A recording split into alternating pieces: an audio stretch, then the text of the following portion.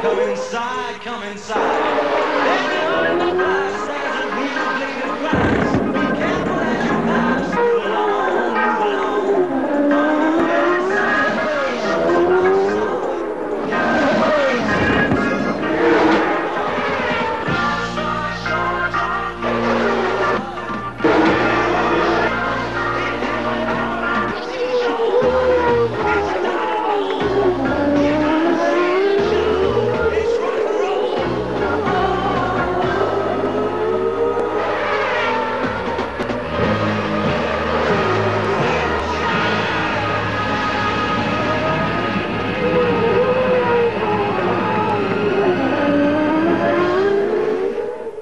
Getting ready to go green. They're on the backstretch. Tracy and Junqueira in row 1.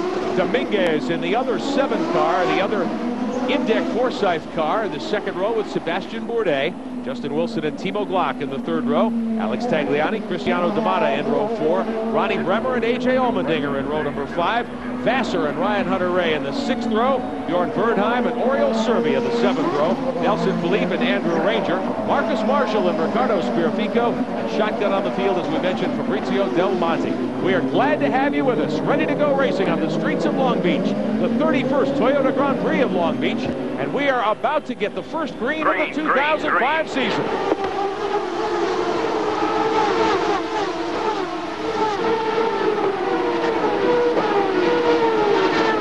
Paul Tracy in the lead.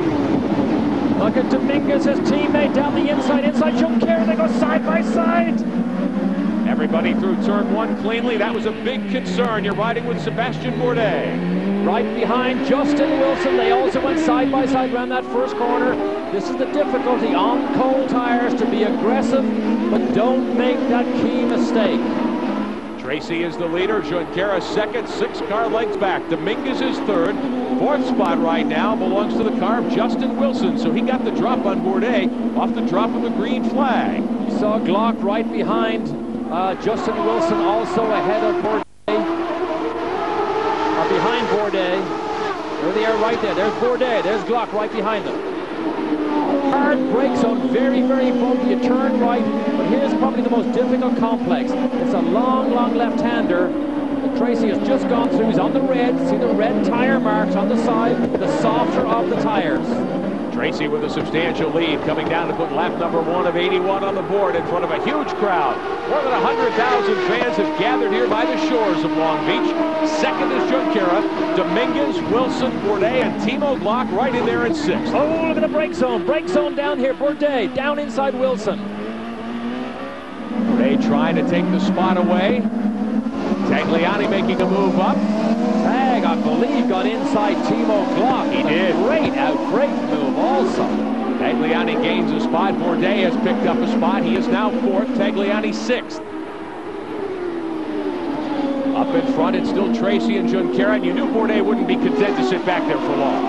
And Bourdais was a little disappointed in his qualifying pace. He said he got good laps, got good runs. They just didn't have the pace to match a Paul Tracy. But he, in this very early lap, only on lap 2, looks like he has an aggressive look on his face. There he is right there, ahead of Wilson.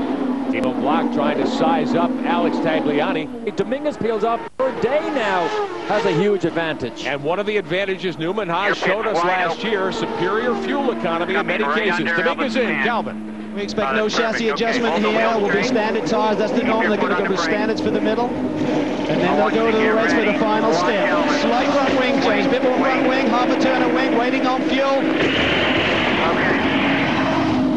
Dominguez away. Very impressive indeed. This man never met his team till Thursday. What a performance. Qualifying 3rd and running at the front of the pack, Rick. Sebastian Bourdais takes over the point in the McDonald's #1 series champion in 2004. 7 wins in 14 starts, still on the Bridgestone Red Potenzas, Derek Daly. He's getting great mileage, and his tires haven't given up as much yet. Okay, this is one car around. One car around at the head of the backstretch. It might have been Del Monte in that 41 again, and it is. Second time today that the new Jensen Motorsport entry, the Konica Minolta 41, has gone around, and we'll have at least a local yellow. Tony Cotman did tell us he was going to try and clean up as many as he could under local yellow. so he's got to get him turned around and get it fired, or he's going to be forced to go full course yellow as Bourdais comes in. Race leader heading to pit road, coming your way on Beacus. Going on, full load of fuel, Brian. Mark, good job here, guys. Now, of course, the question is, did he get in before the pits were closed? That is going to be ultra important for Bourdais. Finishing. 11-2, and we could see the fuel in the vent hose. That car is absolutely full, and it appears as though he did get in before they closed the pits. The crew is celebrating. That's what they wanted. They caught it exactly right, Jan, because they just threw the full course yellow, just as we learned from the new director of operations for ChampCar, Tony Cotman. They had a local yellow out there. They've just gone full course. Oh, there's the lead. Tracy just manages to catch the lead. Bourdais almost pulled it off. He stayed out a long time, ran longer than Tracy on a light fuel load. The question was, could he make the move and get the track position? We just caught a great picture there of Tracy just managing to hang on to the lead. And as a matter of fact, we're going green. Thank you, Al. Back to racing. Jimmy Vasser is the restart leader because he stopped early, Derek. Didn't have to stop on this cycle. He's in front of Tracy, Bourdais, and Andrew Ranger, but here comes Tracy. Oh, Tracy on the inside. Now, what's going to be interesting here is Bourdais is on another set of reds. He is on the softer tires. Tracy is not. So if Bourdais is able to use those tires that efficiently, he could use this extra grip to really hound our leader, Paul Tracy. Running order top left of your screen as Bridgestone presents the ChampCar World Series powered by Ford. Riding with Sebastian Bourdais. Second spot, he nips by Jimmy Vasser, who has to settle into third in the PKV Gulfstream roll. Now, it just shows you the total Vasser's in. He's light on fuel compared to Bourdais and Tracy, and yet he is no match even in the brake zones. But now, Bourdais has cleared Vasser. He is on the faster Bridgestone Reds. He's going to run down Paul Tracy. This could be good. Tracy Bourdais, Andrew Ranger next in line as we take a look at the 2004 Series champion, chasing the 03 title holder Tracy. Tracy trying for the hat trick here in the streets of Long Beach. He's won the last two of these races. He is spectacular here. And he's also the type of driver that Bourdais knows if you're going to try and make a move on Tracy, you better make it decisive. It's a bit like the old Mario Andretti days. If you wanted to make a move on Mario, he would chop your nose off if you didn't absolutely take the position away from him. Sparafico offline down into turn one, gives ground, slower car as we ride with Sebastian Bourdais. 13th spot belongs to Bjorn Verdheim in the HVM number 4. Very impressive all weekend, but has not raced very well here today. Green Marcus flag. Marshall is 14th, Green Jimmy flag. Vasser is 15th, and we're back underway.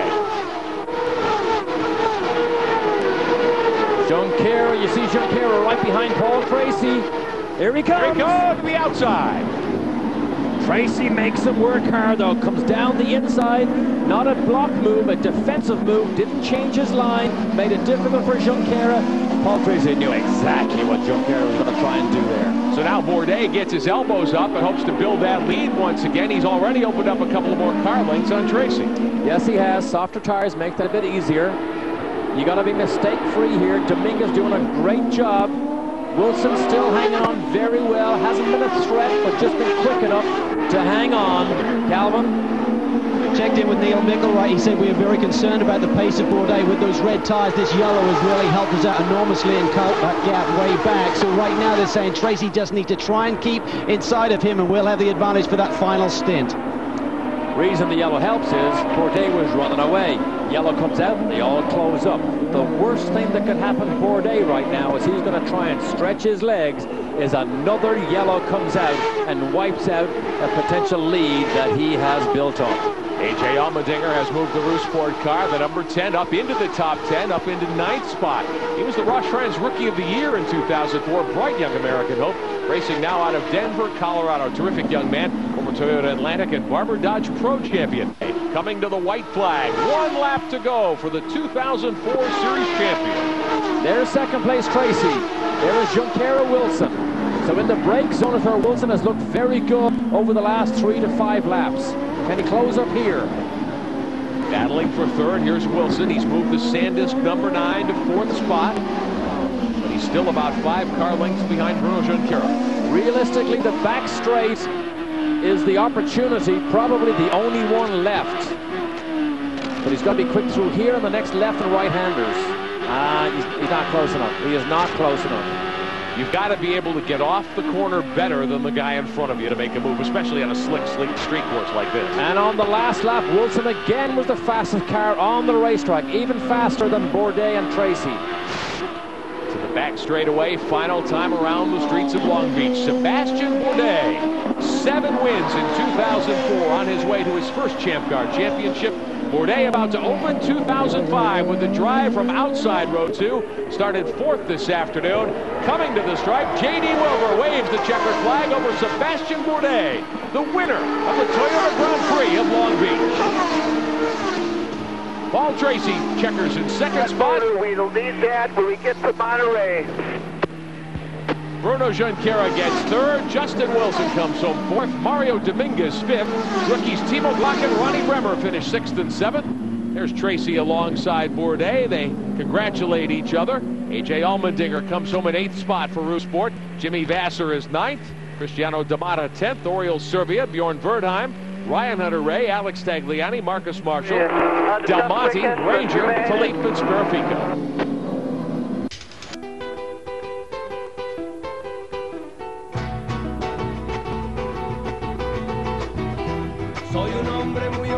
South of the border, the pace is easy unless you're pushing 800 horsepower. Let's play. Cristiano D'Amata has won twice in Monterey. The second time surviving a race weekend that took no prisoners. Paul Tracy made it to victory lane in 2003. And last season, Sebastian Bourdais became a winner in Old Mexico too. ChampCar is back in Monterey for the 5th time, and today it's anyone's race.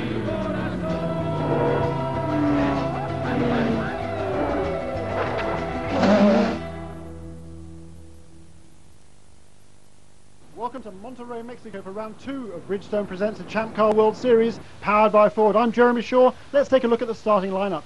Pole position for today's Tecate Telmex Monterey Grand Prix. His 14th pole of his career, the Bridgestone Pole Award winner, Sebastian Bourdais. His 3rd pole in a row here in Monterey. Alongside him on the front row, Justin Wilson. Row 2 of the grid, Paul Tracy. He won here in 2003. Alongside him, Alex Tagliani started and finished 3 times in the top 5. Bruno Junqueira had a boost problem in qualifying, came back to take the 5th position ahead of Mario Dominguez. Row 4 of the grid, Oriol Serbia, again doing a great job for Delco and Racing. Alongside him is Jimmy Vasser, the former series champion. Another former series champion, Cristiano D'Amata, the PKV teammate to Vasser. Row 6 of the grid, A.J. Allmendinger, alongside of another young rookie driver from Germany, Timo Glock. Row 7, the 2 MyJack Conquest Racing teammates, Nelson Philippe and Andrew Ranger, both of them a mere 18 years old. Row 8 of the grid, Bjorn Verdheim, another former Formula 3000 champion, alongside him Ricardo Sperafico from Brazil. Ryan Hunter-Ray will start in the 17th position, alongside a rookie driver, Jorge Getted. Alone at the back of the grid, Marcus Marshall from Team Australia. Coming up for the green flag, the flag is out. There is the green flag. J.D. Wilbur waves the green, and there's a great start there from farther back down the field. A.J. Allmendinger trying to make up a couple of positions, but a good clean start there for Sebastian Bourdais. Ooh, some jockeying around at the back there. I think Timo Glock trying to make up some positions. That's him around the outside there. I think he's got held up there at the beginning somehow. Not quite sure what happened to Timo Glock, but he certainly appeared to lose a couple of positions. Not the case for Sebastian Bourdais. There's the turn 3 and 4. There is I think that was Nelson Philippe there. I'm sure it was Nelson Philippe jumping over those curbs. Easy to do some damage to the car there, Murray Harbour. Yeah, I think that curve is terrible. As you said before, Tracy lost an engine there on qualifying on Friday. But the problem we have now, Bourdais made it to the first corner, and it's going to be hard to catch him. I mean, unless there's some yellows and things, he's just going to go away. He's just a lot ahead of the field here. But coming back to what we were saying, I think ChampCar does a great job in promoting overtaking with the push to pass, which all of them were using at the start there. Now Paul Tracy has got ahead there of Justin Wilson for second place, so a great start for PT. Has he got anything for Bourdais? We shall see over the next few laps, but a very good start by Paul Tracy. Track position here is important everywhere. Look at the huge crowd here. Here we go, back to green. Paul Tracy gets the hammer down. Can he make the move around Bjorn Verdheim? No, but yes! Bjorn Verdheim just saw Tracy was right behind him, tried to carry a little bit too much speed into turn one and paid the price on the exit. Paul Tracy, great piece of driving. Yeah, and that's very good for Paul, because Verdheim stayed there, and now he's holding up Bourdais and Bruno behind him, and Tracy has a chance to get away. Once again, no blocking. You see, Bjorn Verdheim's really struggling now. I think that car is really sliding around. It's hot here, but it's still difficult to keep those tires up to the tire pressures up when you're running behind the pace car. Yeah, and also he has 6 more laps on the tires than all the other guys, and every lap here counts. Although it's a very slippery circuit, it's quite abrasive once the circuit is clean. And definitely in the race that's what happens. And there's a replay again. He just carried a bit too much speed into turn one, and Paul Tracy took the circumspect line around it and was able to go around the outside. Once again, another angle coming head on down into turn one, and just got a bit carried away with himself there, Bjorn Verdheim, didn't he? Yeah, I think he was looking in his mirror to make sure Tracy wasn't overtaking him. But look how fantastic it is for Tracy now. He's opened a big gap to Bourdais, and somehow Bourdais is really a long way back. I don't know, they must have had a problem with Verdheim somehow. Yes, maybe he tried to make a pass in turn 10 and that didn't work out, but a big gap there from first to second. Tracy to Verdheim, 2.2 seconds. There's Dominguez again. Going straight, and somebody else on the tangle, but he's been dicing with Andrew Ranger, AJ Allmendinger and Ryan Hunter-Reay. It looked like a PKV car there, didn't it? Yeah. Or did Andrew Ranger's with similar colours? No, it wasn't PKV, Jimmy Vasser. Vasser was well, that's interesting. Vasser was running in 8th place, and Mario was in 11th as they came past the line on lap 37 to complete lap 37. Jimmy Vasser now is the latest to become grounded there in turn one. He's waiting frantically for the ChampCar safety team to come to his aid, and there they are. You just saw a flash of them there. This yellow is great for Verdheim because now he has another chance to pit under yellow. Yeah. We're back to green one more time. Again, Nelson Philippe gets on the throttle. Mistake free through turn one, into turn two, a nice tidy line. Bjorn Verdheim sliding a little bit wide on the exit, but still holding down second place. And Timo Glock is going to be hard filling up his mirrors pretty quickly. Timo Glock is bouncing over the curbs there in the DHL Global Mail car in 3rd place. New livery on that car this weekend. He ran the same sponsor. There's Bourdais looking to the inside of Paul Tracy, and they're going to make contact.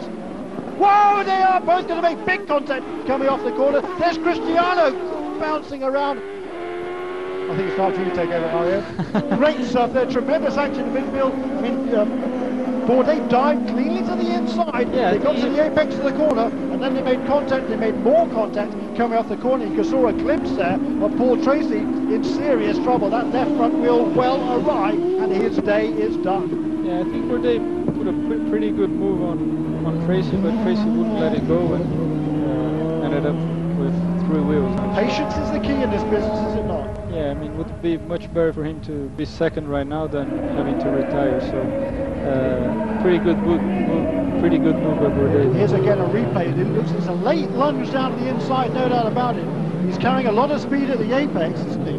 Is Sebastian Bourdais. It's a bold move, no doubt about that. And Paul Tracy, if you're going to make a bold move on Paul Tracy, it better be clean, because otherwise you're going to make contact. Look, there's the contact.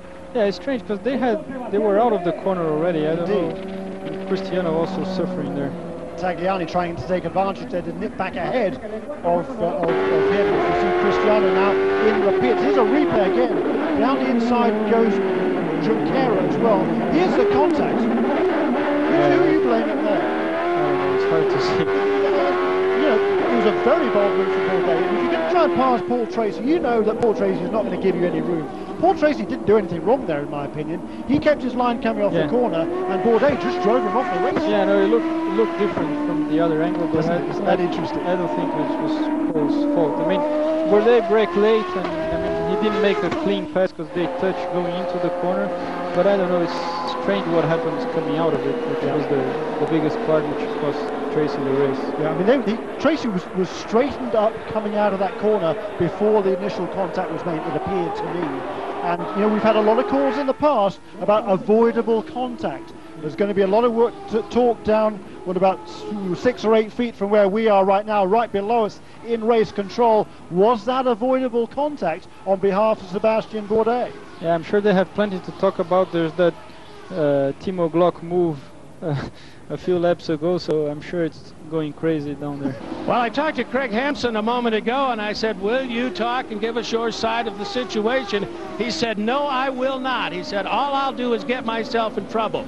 And then he said, Tracy violated pit road protocol twice and wasn't penalized, and then that happened. Well, we did know that Paul had been warned about putting tires over the exit line out there. Whether the two are ever going to be tied together, we don't know. They're hot. Their man's still out there. Tracy's hot, and he's not. There we are. With Paul Tracy on the pit box, and you've had a chance to have a look at it, did you give Sebastian Bourdais room? Oh, I gave the guy plenty of room. I couldn't have given him any more room, you know, and it was pretty, pretty unrealistic.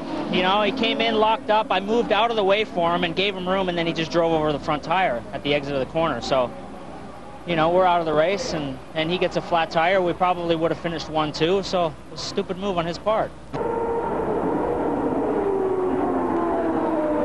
Look how close range was. I mean, he made up a lot of ground through those last two corners, because he was off on the grass through turns 3 and 4, picked up a lot of dust and dirt and general rubbish on his tires, but look, he's pretty much right there. Whoa, there's a mistake again from Bjorn Verdum. He gets over those curbs, slides on wide. He's going to lose at least one place. Is Ranger going to get on the inside?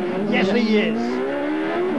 Again, heads-up driving by Verdun. Yes, he made a mistake, but he didn't do anything silly at the next corner to take himself out of the race. Look at Justin Wilson jumping around there, trying to find a way back past Alex Tagliani. So, and that's great news for Junqueira, because now he has a clear track in front of him. It's good for Ranger also, because Bernheim is a little bit between him and Tagliani. And with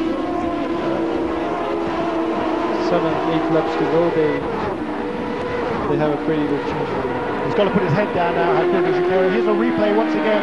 You see the first curve, he hits the first curve hard, takes him across to the curb on the left-hand side of the road, and then it's exit stage right from Bjorn Verdun. And Bruno Junqueira dives down the inside, and taking good advantage there is the youngster, Andrew Ranger, to move up into second place in pursuit now of that man, the Pacifica car. Newman House Racing, Bruno Junqueira. The checkered flags for Bruno Junqueira. A tremendous win here in the Ducati Telmex Monterey Grand Prix round 2 of this year's ChampCar World Series. Jubilation there in the Newman House Racing pits.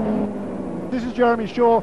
Thank you for being with us here in Monterey. We're going to be back with the ChampCar World Series in 2 weeks' time in Milwaukee. We hope you can join us then. See you then. Bye for now.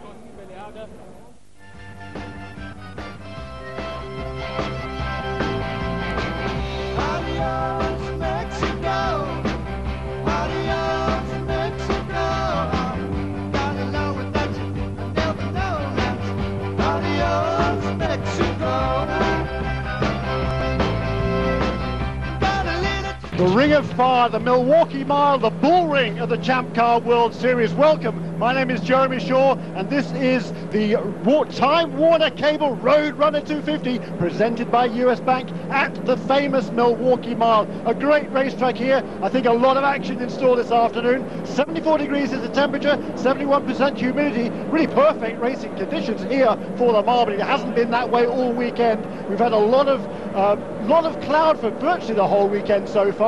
Just a 2-day race meeting, Friday, practice and qualifying yesterday, race day here on Saturday. It's a bit overcast now, there's rain forecast for later on. Hopefully it will stay dry. The oldest continuously running racetrack in the world. 1903, the first race won here on the Milwaukee Mile, an average speed of 35 miles an hour. Going to be a lot faster this afternoon.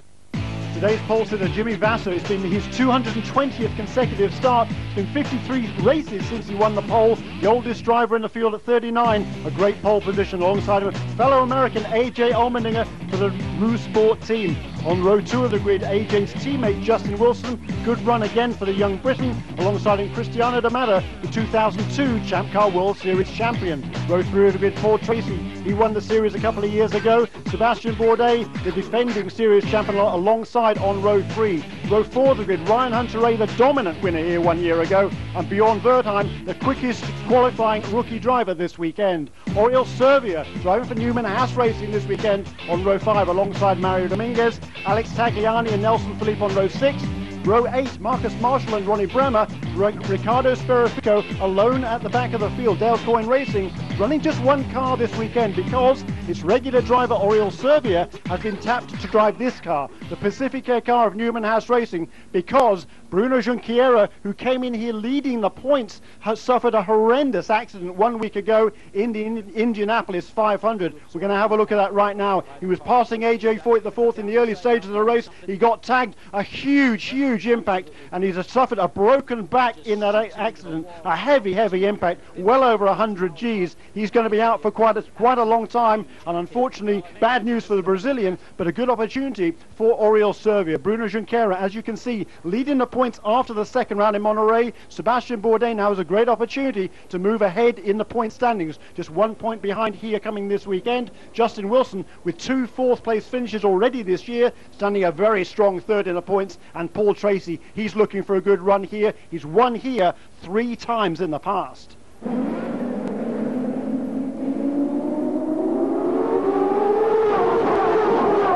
Out comes the green, and Jimmy Vasser gets a good jump. Paul Tracy immediately jumps to the outside line. He's passionate outside run, but he can't quite squeeze past AJ Allmendinger, or can he? Yes, he can. Wow, what a move he made coming off the corner, right? Where did that power come from? Yeah, it's an amazing line through 1 and 2. Actually, the press line through here is just a little off the inside, and I think for sure Paul knows that he's got plenty of experience and used that against AJ. I think what happened there is Paul Tracy used to push the pass, and now he's pressuring Jimmy Vasser going down the inside into turn 1. Jimmy Vasser closes the door, boy. That was tight. Yeah, that was a ballsy move for sure from Paul, but yeah, Jimmy's not going to take that. I don't think he is, and that was a very scary move indeed at the front of the field, but they got away with it. Jimmy Vasser still leads, and Paul Tracy is charging there in second place. In third place is AJ Allmendinger. Fourth is his teammate Justin Wilson. Behind them is Cristiano Damada, and behind them is that battle there. Sebastian Bourdais just fending off the second of the Indec Forsyth cars of Mario Dominguez, who looks down to the inside in turn 3 and makes a textbook pass going down to the inside line, Ryan DL. Yeah, Newman Haas are not got their best cars on the ovals here, and I think you're going to see that today with Sebastian and Oriol. They're probably going to struggle a little bit. Good back and forth battle. Sebastian got a good run back off turn 4, but Mario Dominguez on the outside line, the preferred groove going into turn 1. There's a lot of different lines you can take around this racetrack, Ryan. Yeah, I mean, it's kind of interesting. The Forsyth cars have struggled all weekend, and they weren't that good in the test here, but obviously both of them are running pretty well here, whether they're running light on fuel or, Paul was quick in the warm-up this morning, but the groove this year has not been as good as previous years with the cold temperatures, so it'll be interesting to see how long this lasts during the race. All the teams were testing here about a month ago, all that is except for Dale Coyne Racing, and it was a very competitive timesheet at the end of those 2 days of testing. Several drivers found the wall during that test, and 2 heavy impacts from Rocket Sports Racing. Both Timo Glock and Ryan Hunter-Reay crashed heavily coming out of turn 4. Ronnie Bremer, the rookie, another guy to crash, not quite so heavily, but there was a lot of damage during that test, but certainly most of the teams got a good baseline setup with which to come here this weekend. Oh, there's bad news. That's Ryan Hunter-Reay, Rocket Sports Racing, that disastrous test, and it's no better here as well. Ryan had started well. He'd qualified well among the top 10. He wasn't particularly confident coming into the race, and maybe that is why. He certainly started off the race running in pretty good shape here. There's a replay. Wow, boy, what an impact that was. Rear end. It looked like he was almost square into the wall with the back end of the car, and that puts all those forces through the car. And you can see now the ChampCar safety team is on the scene, but that's got to be a huge impact. He's probably going through that corner at about 180 miles an hour, and when you hit the wall backwards at that speed, you're going to suffer some injuries. But he seems though he's got his hands clasped over his tummy there. Maybe he's going to be okay. We certainly hope so. Our best wishes to Ryan Hunter-Reay. The green flag is out right now. Jimmy Vasser's on the power, and Paul Tracy is looking to make his patented outside move. He tries it to the outside in turn 1. Look at that, a very different line through the corner. And this is absolutely wheel to wheel down the back straight. That's a brave move from Paul if he can go into 3 and 4 like that. we certainly much more often see the outside move made in turns 1 and 2, I think, than 3 and 4. But Paul Tracy, what an opportunistic move. That was a great move by Paul Tracy. He just hung in there, and he was not going to lift, was he? Yeah, I mean, Paul set Jimmy up coming onto the restart there. He was on the outside. He had such a better run coming into turn 1. And, you know, I think the disappointing thing is that they both use so much push to pass at this point in the stage. I mean, you know, it's early in the race, and, you know, they both used 3/4 of what they have. Yeah, that's right. You've only got 19 seconds left of the 60 seconds as Paul Tracy. Of 60 seconds of the push-to-pass button. For those of you unfamiliar with the ChampCar World Series, and here's a replay again of Jimmy Vasser and Paul Tracy, the two veterans of the ChampCar World Series. Jimmy Vasser, the former champion in 1996, Paul Tracy, the champion 2 years ago, absolutely wheeled a wheel all the way through turns 3 and 4, and it is Paul Tracy that comes out with the advantage. And at the same time, his teammate Mario Dominguez also made a move around Cristiano Domada. That was for 5th place. So both of the Forsyth racing engines on the move in the early stages. We've got 21 laps in the books. The fastest lap right now set by Paul Tracy on that last lap around at 22.847 seconds, average speed 162 miles an hour in the very early stages of this race. Tracy leads the race, then AJ right behind him, then the laps car of Sebastian Bourdais, then the other laps car of Nelson Felipe's got right out of the way. Good work by Nelson. He's going to get out of the way, so that will move Oriol Servia just to, there's one car, his teammate, between himself and the two leaders, and Oriol Servia made a very poor restart. The green flag is out. Paul Tracy is on the gas. AJ is right behind him, and Oriol Servia did not get a good jump in 3rd place. So we have 10 laps to go. The green is out. Paul Tracy has romped away at the restart once again on cold tyres, flying away at the front, but a good advantage between himself and the 2nd place car of Allmendinger. Oriol Servia is in 3rd place, and Oriol and the 4th place car of Justin Wilson and the 5th place car of Jimmy Vasser. The 3rd and 4th guys, Servia and Wilson, have a lot of push to pass time left. 30 seconds for Servia, 21 for Wilson. Vasser has just 4 seconds of usage left. So Jimmy, though he had closed right up, I think, on the 4th place car of Justin Wilson. I don't think Jimmy is close enough to make a pass. There goes Tracy one more time. That advantage stretched a little bit more. Again, the fastest lap of the race so far by Paul Tracy, 22.298 seconds. The fastest lap of the race so far, just a couple of ticks away from the best lap time set last year in this race by a totally dominant Ryan Hunter-Reay, and Paul Tracy is flying. Yeah, I think Paul's just stamping his authority here. He's not going to be touched here, and AJ, you know, got a decent restart, but, you know, to be fair, Paul in the first lap on the cold tyres here is just phenomenal, and he's just walking away with it here. So we're hearing from race control there is just 1 minute left in this motor race, so it would be another couple of laps, maybe 3, depending on when they come past start-finish line. There goes Paul Tracy. His lead now is over 2 seconds, 22.4 that time around, 22.6. A personal best fastest lap for AJ Allmendinger, but still he lost a couple of tenths to the race leader. So Paul Tracy now is sitting pretty at the front of the field. We're on board again with AJ Allmendinger. He's pushing as hard as he can, but he's unable to track down Paul Tracy. And here comes Paul. He's looking. There is the white flag, looking for win number 29 in his career, and it's been a faultless ride by Paul Tracy this afternoon, Ryan Dial. Just 2 corners to go. Yeah, I think Paul's done an amazing job, and like I say, after that last yellow, he really deserved to win this, and Forsyth have been incredible, untouchable all day. Here he comes off turn 4. There are the waving checkered flags. Win number 28 for Paul Tracy, the 2003 ChampCar World Series champion. A brilliant drive by him. He took the lead in uncompromising terms at the start of the race. He's led it all the way. That late caution certainly did not play to his favour, but once again he takes full advantage of his prowess on cold tyres, and he romps away from AJ Allmendinger to get a great victory. And it was certainly a super run by him. AJ finishes in 2nd, Oriol Servia, magnificent 3rd for Newman House Racing, his debut for that team. There is Sebastian Bourdais. Wilson finishes 4th, Vasser in 5th, Bourdais 1 lap down in 6th. Also 1 lap down, Mario Dominguez and Ronnie Bremer in 8th place. Timo Glock, a very impressive 9th. Tagliani in 10th, and here are the donuts. I think Paul's just trying to impress the drifting boys that have been here all day by putting his own lines down. We've We've seen the Formula Drift cars here turning some very impressive donuts all weekend long here. And as you say, 800 horsepower, he's got a little bit of an advantage, Peter, hasn't he? Yeah, it's actually a really hard thing to do. And there's not much room down there. I'd say Zanardi would be pretty impressed with those rings. They're pretty good.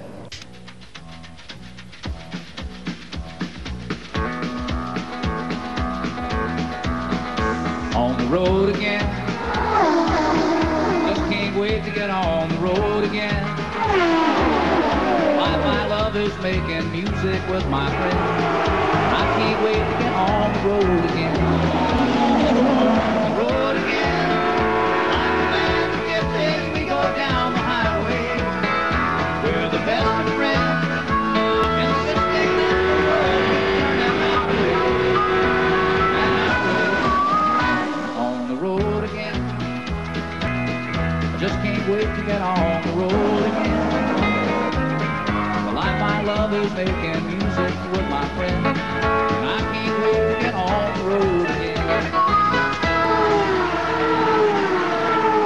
So the pole sitter this weekend is Justin Wilson. Just a great job by him. He was quickest on both days of qualifying. His first ever pole, first also for the Roost Sport team. Alongside him, AJ Allmendinger, the second race in a row, starting on the front row of the grid. Back on row 2 of the grid, Paul Tracy. He was the pole sitter here in 03. He's been here 12 times, but he's never won at Portland. Alex Tagliani had a podium finish and set fastest lap a couple of years ago. Sebastian Bourdais, he won from the pole here last season for Newman House Racing. Mario Dominguez will start alongside. Andrew Ranger, the young rookie from Canada, just 18 years old. Excellent qualifying performance for the MyJack team. And Jimmy Vasser, he won here in 1998. Ronnie Bremer had a big crash yesterday. 50 Gs. He's feeling very, very sore today, but that car is on the grid. Timo Glock, the German, he's been struggling this weekend for the Rocket Sports team. Oriol Serbia, he had boost problems on Friday, and yesterday's qualifying, the track was slower. Bjorn Wertheim will start on row 7, alongside the Brazilian Ricardo Sperafigo for Dale Coyne Racing. Row 8, the second of the coin cars for Michael Valianti. Ryan Hunter-Ray, boy, he's been struggling all season long in the second of the Rocket Sports cars. Nelson Philippe will start on row 9, alongside him the Australian Marcus Marshall. And Marcus was a lot happier with his Walker Racing Team Australia car after the warm-up session this morning. Here we go. The 18 car field is all set, ready for the green flag, and there it is. G.D. Wilbur waves the green flag, and the two Roost Sport cars absolutely wheel to wheel down towards the festival curves. 175 miles an hour, down to about 35 for turn 1. Justin has the inside line, and look at that, Paul Tracy around the outside line. Great move by Paul Tracy up into second place. No, the new layout down there at the festival chicane allows people to force the issue sometimes without paying a price if they used to. Yeah, they've opened up the second part of that corner down there. It's made it, the drivers are much happier. It gives it much more of a flow, I think, and the drivers really enjoying that section of the track.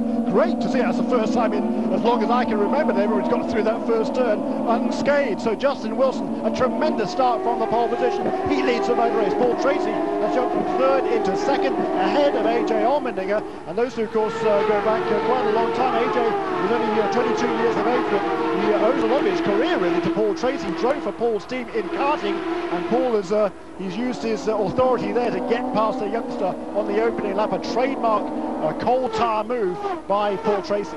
Absolutely, he's always aggressive at the start. And in fourth place, I think, is Alex Tagliani. That's certainly a great one, actually. I think it's been dropped by Sebastian Bourdais. Yes, the McDonald's car is in the fourth place. Tagliani fits the dice a little bit farther back there. Two cars going side by side. I think it was Timo Glock and Jimmy Vasser, I believe that was, for about 9th or 10th place. And again, they seem to have made it through there. Quite amazing.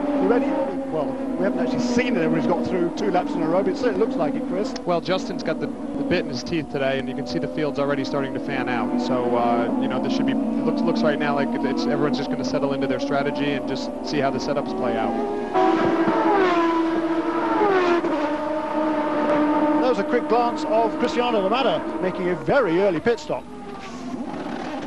It's like routine service though for Cristiano. I think the team probably realised that they're going to make it, it's going to be a 3 pit stop race. So if he's stuck there behind, who was he following? He's behind Oriol Serbia, I think, wasn't it? So he's pulled out of line there, get into the pits, get on fresh tyres, and maybe if he can get a fresh, some clear track in front of him, maybe Cristiano can turn some good laps and maybe move effectively move up the order by the time everybody else makes their first pit stops, Chris Dyson. Yeah, usually, Jeremy, the way it works here is that there's not many yellows, so you know, it could have just been their strategy. You never know; he could have flat spotted a tire and pitted early, but you know, the race could come back to him. These races have a tendency of kind of falling into the hands of those who guess right.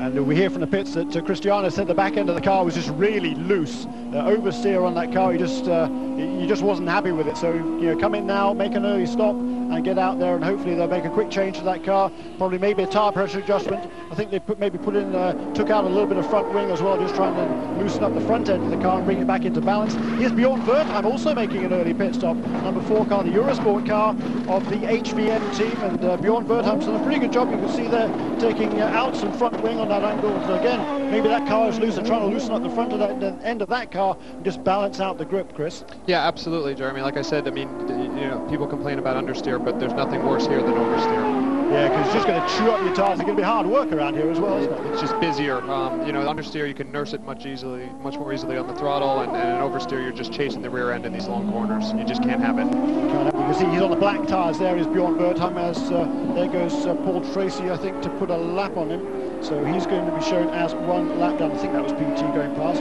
Also Cristiano D'Amato put the black tyres on as well, and he's reported already that the car just feels better balanced on the black tyres than on the red tyres. It's Cristiano D'Amato. So Cristiano now shown in 16th place, Bjorn Wertheim in 17th. And I think Bjorn is 1 lap down, but I'm pretty sure no, Cristiano is not. So Cristiano is last on the road of those on the lead lap. Wertheim is 1 lap down in 17th place, and Alex Tagliani, the only driver out of the race. The other guy that's having a problem right now is Ryan Hunter-Reay. He's running in 12th place, and the team is telling him just to hold on as long as he can before they make their first stop. On board again now with Justin Wilson, and he's extended that lead now again, just super consistent. Every lap is within hundreds or even thousands of a second. 1 minute .924 that time for Justin Wilson. Stay on board with the telemetry for Justin Wilson.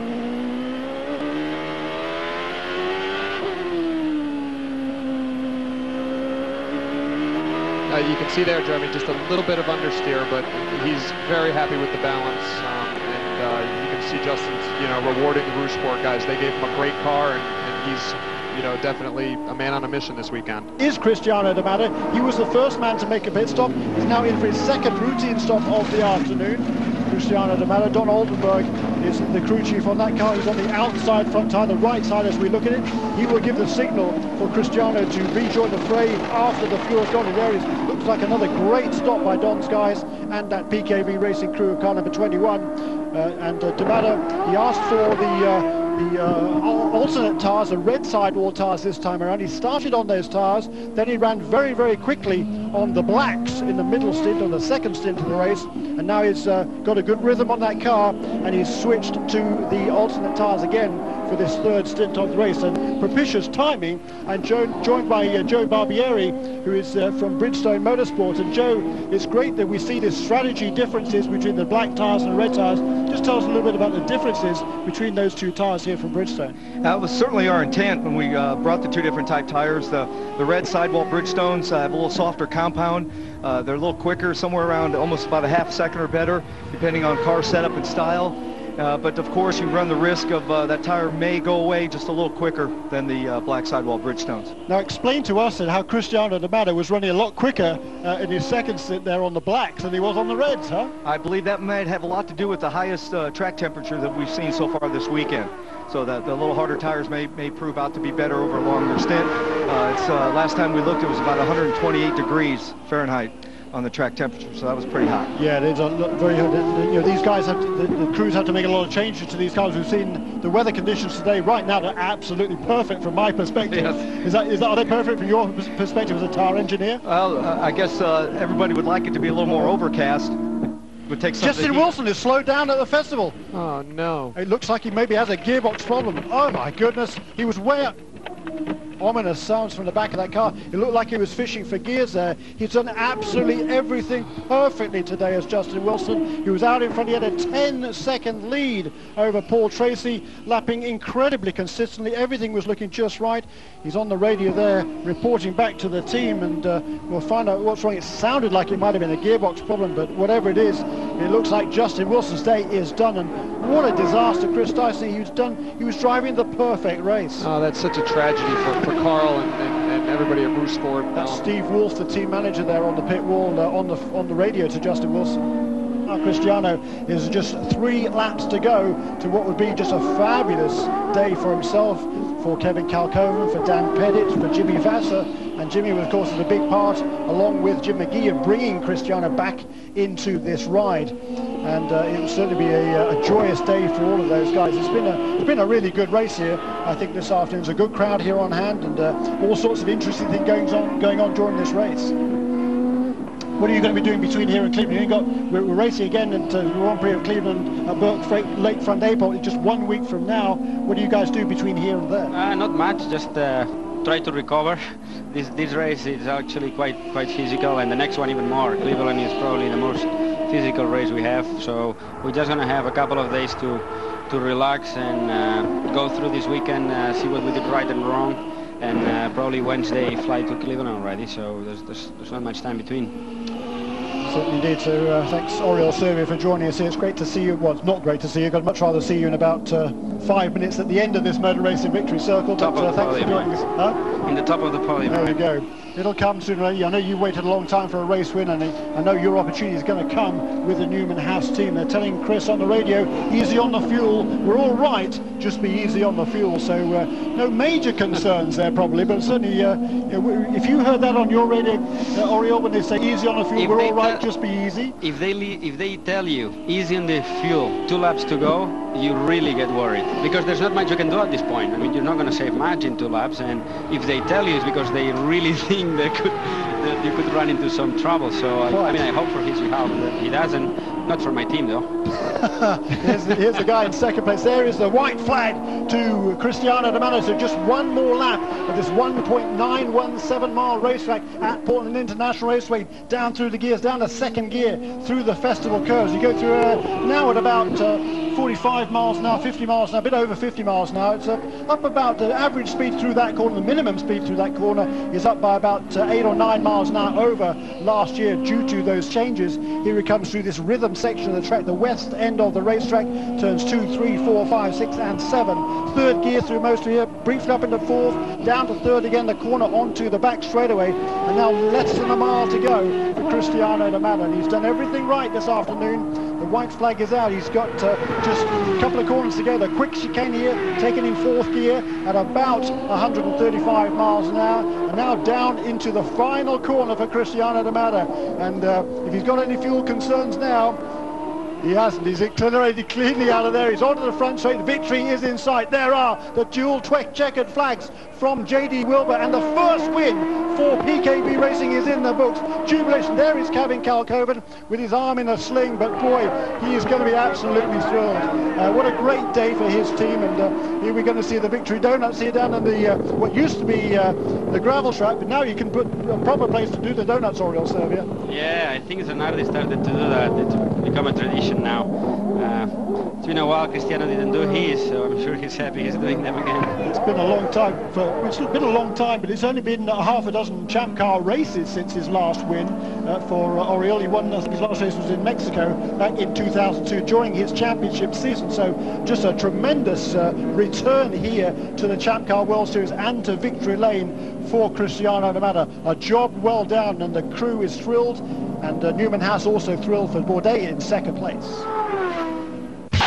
From Cleveland, Ohio, it's round 5 of the 2005 season as Bridgestone presents the ChampCar World Series, powered by Ford.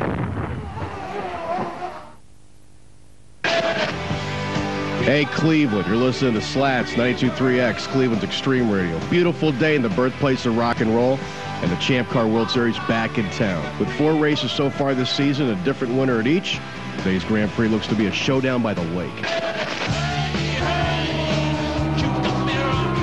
J.D. Wilbur waves the checkered flag over Sebastian Bourdais. His first win of 2005, Bruno Junqueira grabs the checkers here in Mexico. Paul Tracy wins his 4th ChampCar World Series event here on the Milwaukee Mile. Here's Cristiano Davada is back in a ChampCar victory lane at Portland.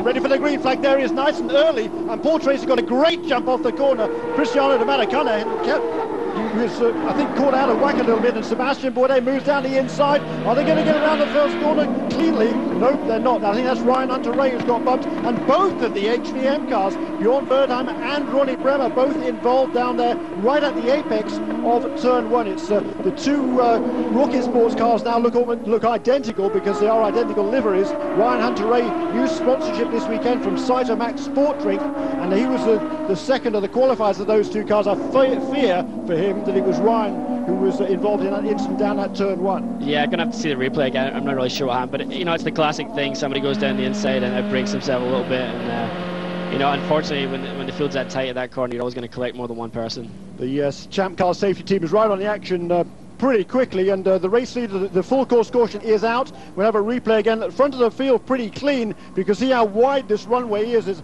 goes over from 100 feet wide right down into this very tight apex, and I think just a little bump. Well, it looks like the first, I think it looked like Ronnie Bremer perhaps spun on his own there. Here is Jimmy Vasser, the second of the BKB cars, onto pit lane, and these strategies are very, very interesting. These days, if there is a full course caution, the pits are closed as a matter of course. Doesn't matter what happens, that's new for this year, and what that means is if you haven't yet made a pit stop when a full course caution comes out towards the end of a fuel stint, then you are unable to come in, and there's dodgy, it's always dodgy here at the race, only come out of the pit lane there. He weaves in front of Mario Dominguez, I presume so. You know, what I think, you know, this worked for PKV last week with Cristiano. They got stuck in traffic with him, and they brought him in similar time.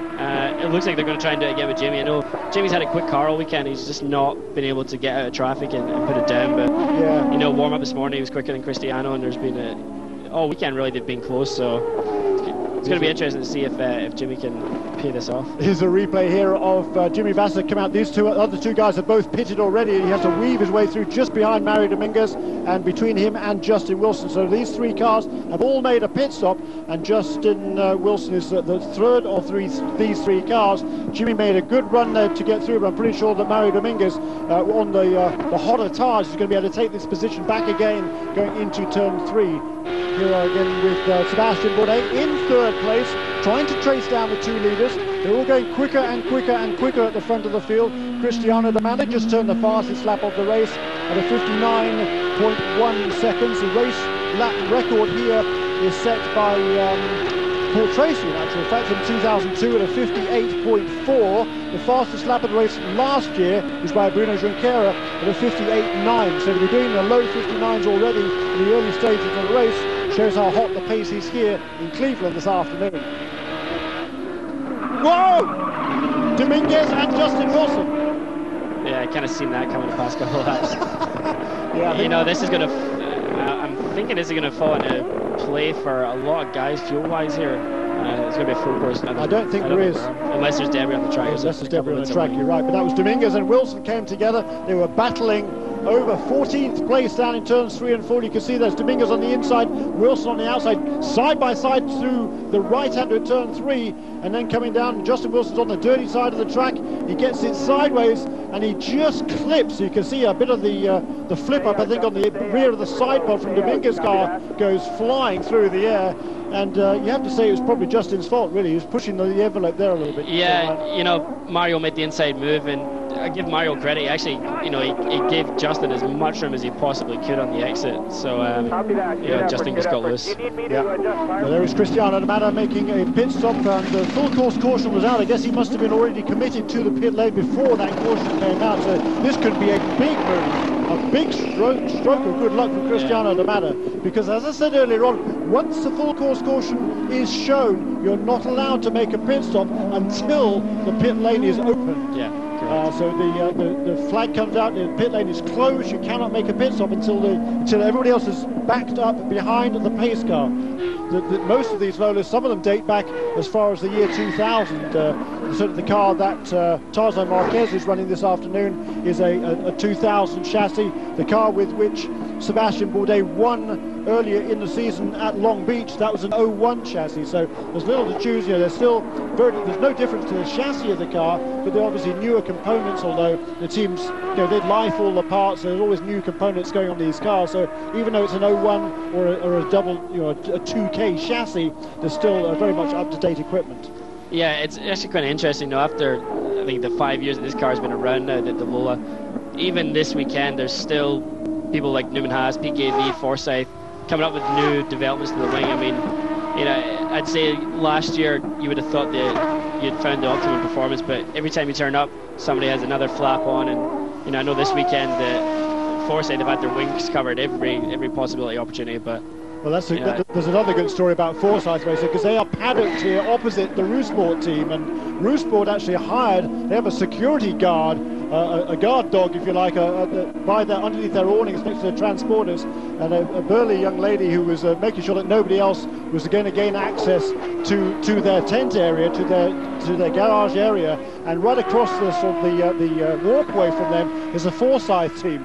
And they decided to be a pretty good wheeze to set up a pair of binoculars on a tripod pointing directly at the back of Justin Wilson's car, and that caused a great amount of merriment in the Forsyth team, and they're taking notes on what is going on in the garage across the street, and the Rousport guys are getting pretty upset, so that was quite amusing. But as you say, you know, they're trying to keep these secrets. They're constantly developing these cars and trying to keep their secrets to themselves. Yeah, I mean... Whoops. Whoa! Cheers, Cristiano Domana, the race leader. Whoa, what a disaster! He must have made contact with something or somebody, obviously, otherwise the wheel wouldn't be off. There was another car going slowly. I didn't quite catch a glimpse of who it was, but the race leader is in trouble here. 51 laps in the books. Cristiano Domana's race is run. Yeah, I think it was actually maybe one of the Team Australia cars. It kind of looks like it was Marcus Marshall. You're right. He was shown here just about a lap down, and it looks like there was contact between those two coming through at 9 and 10 chicane. Here's a replay. You can see there is Timo Glock coming out of the corner. Yeah, yes, the incident has already happened. It's Marcus Marshall. Tried to go down the inside, and we really did a camera angle before that to see what happened, but it's obvious that Cristiano hit the right side of Marshall. Back end of Marshall's car. You can see the damage to the right rear of Marcus Marshall's Team Australia car, and what frustration, disappointment for Cristiano Domana. He's looking to make it back-to-back wins in consecutive weekends. It's not going to happen for the likeable Brazilian shorty. He's known, just 5'4" tall, weighs next to nothing, even when he's wet. But he was just doing a stellar job this weekend. He was looking to get win number 13 of his career. It's not going to happen. His race is run, and Marcus Marshall looks like damage to the right rear suspension on the car number 5. But it's, you know, even when you're lapping a slower car into that quick chicane, it's not very easy, is it?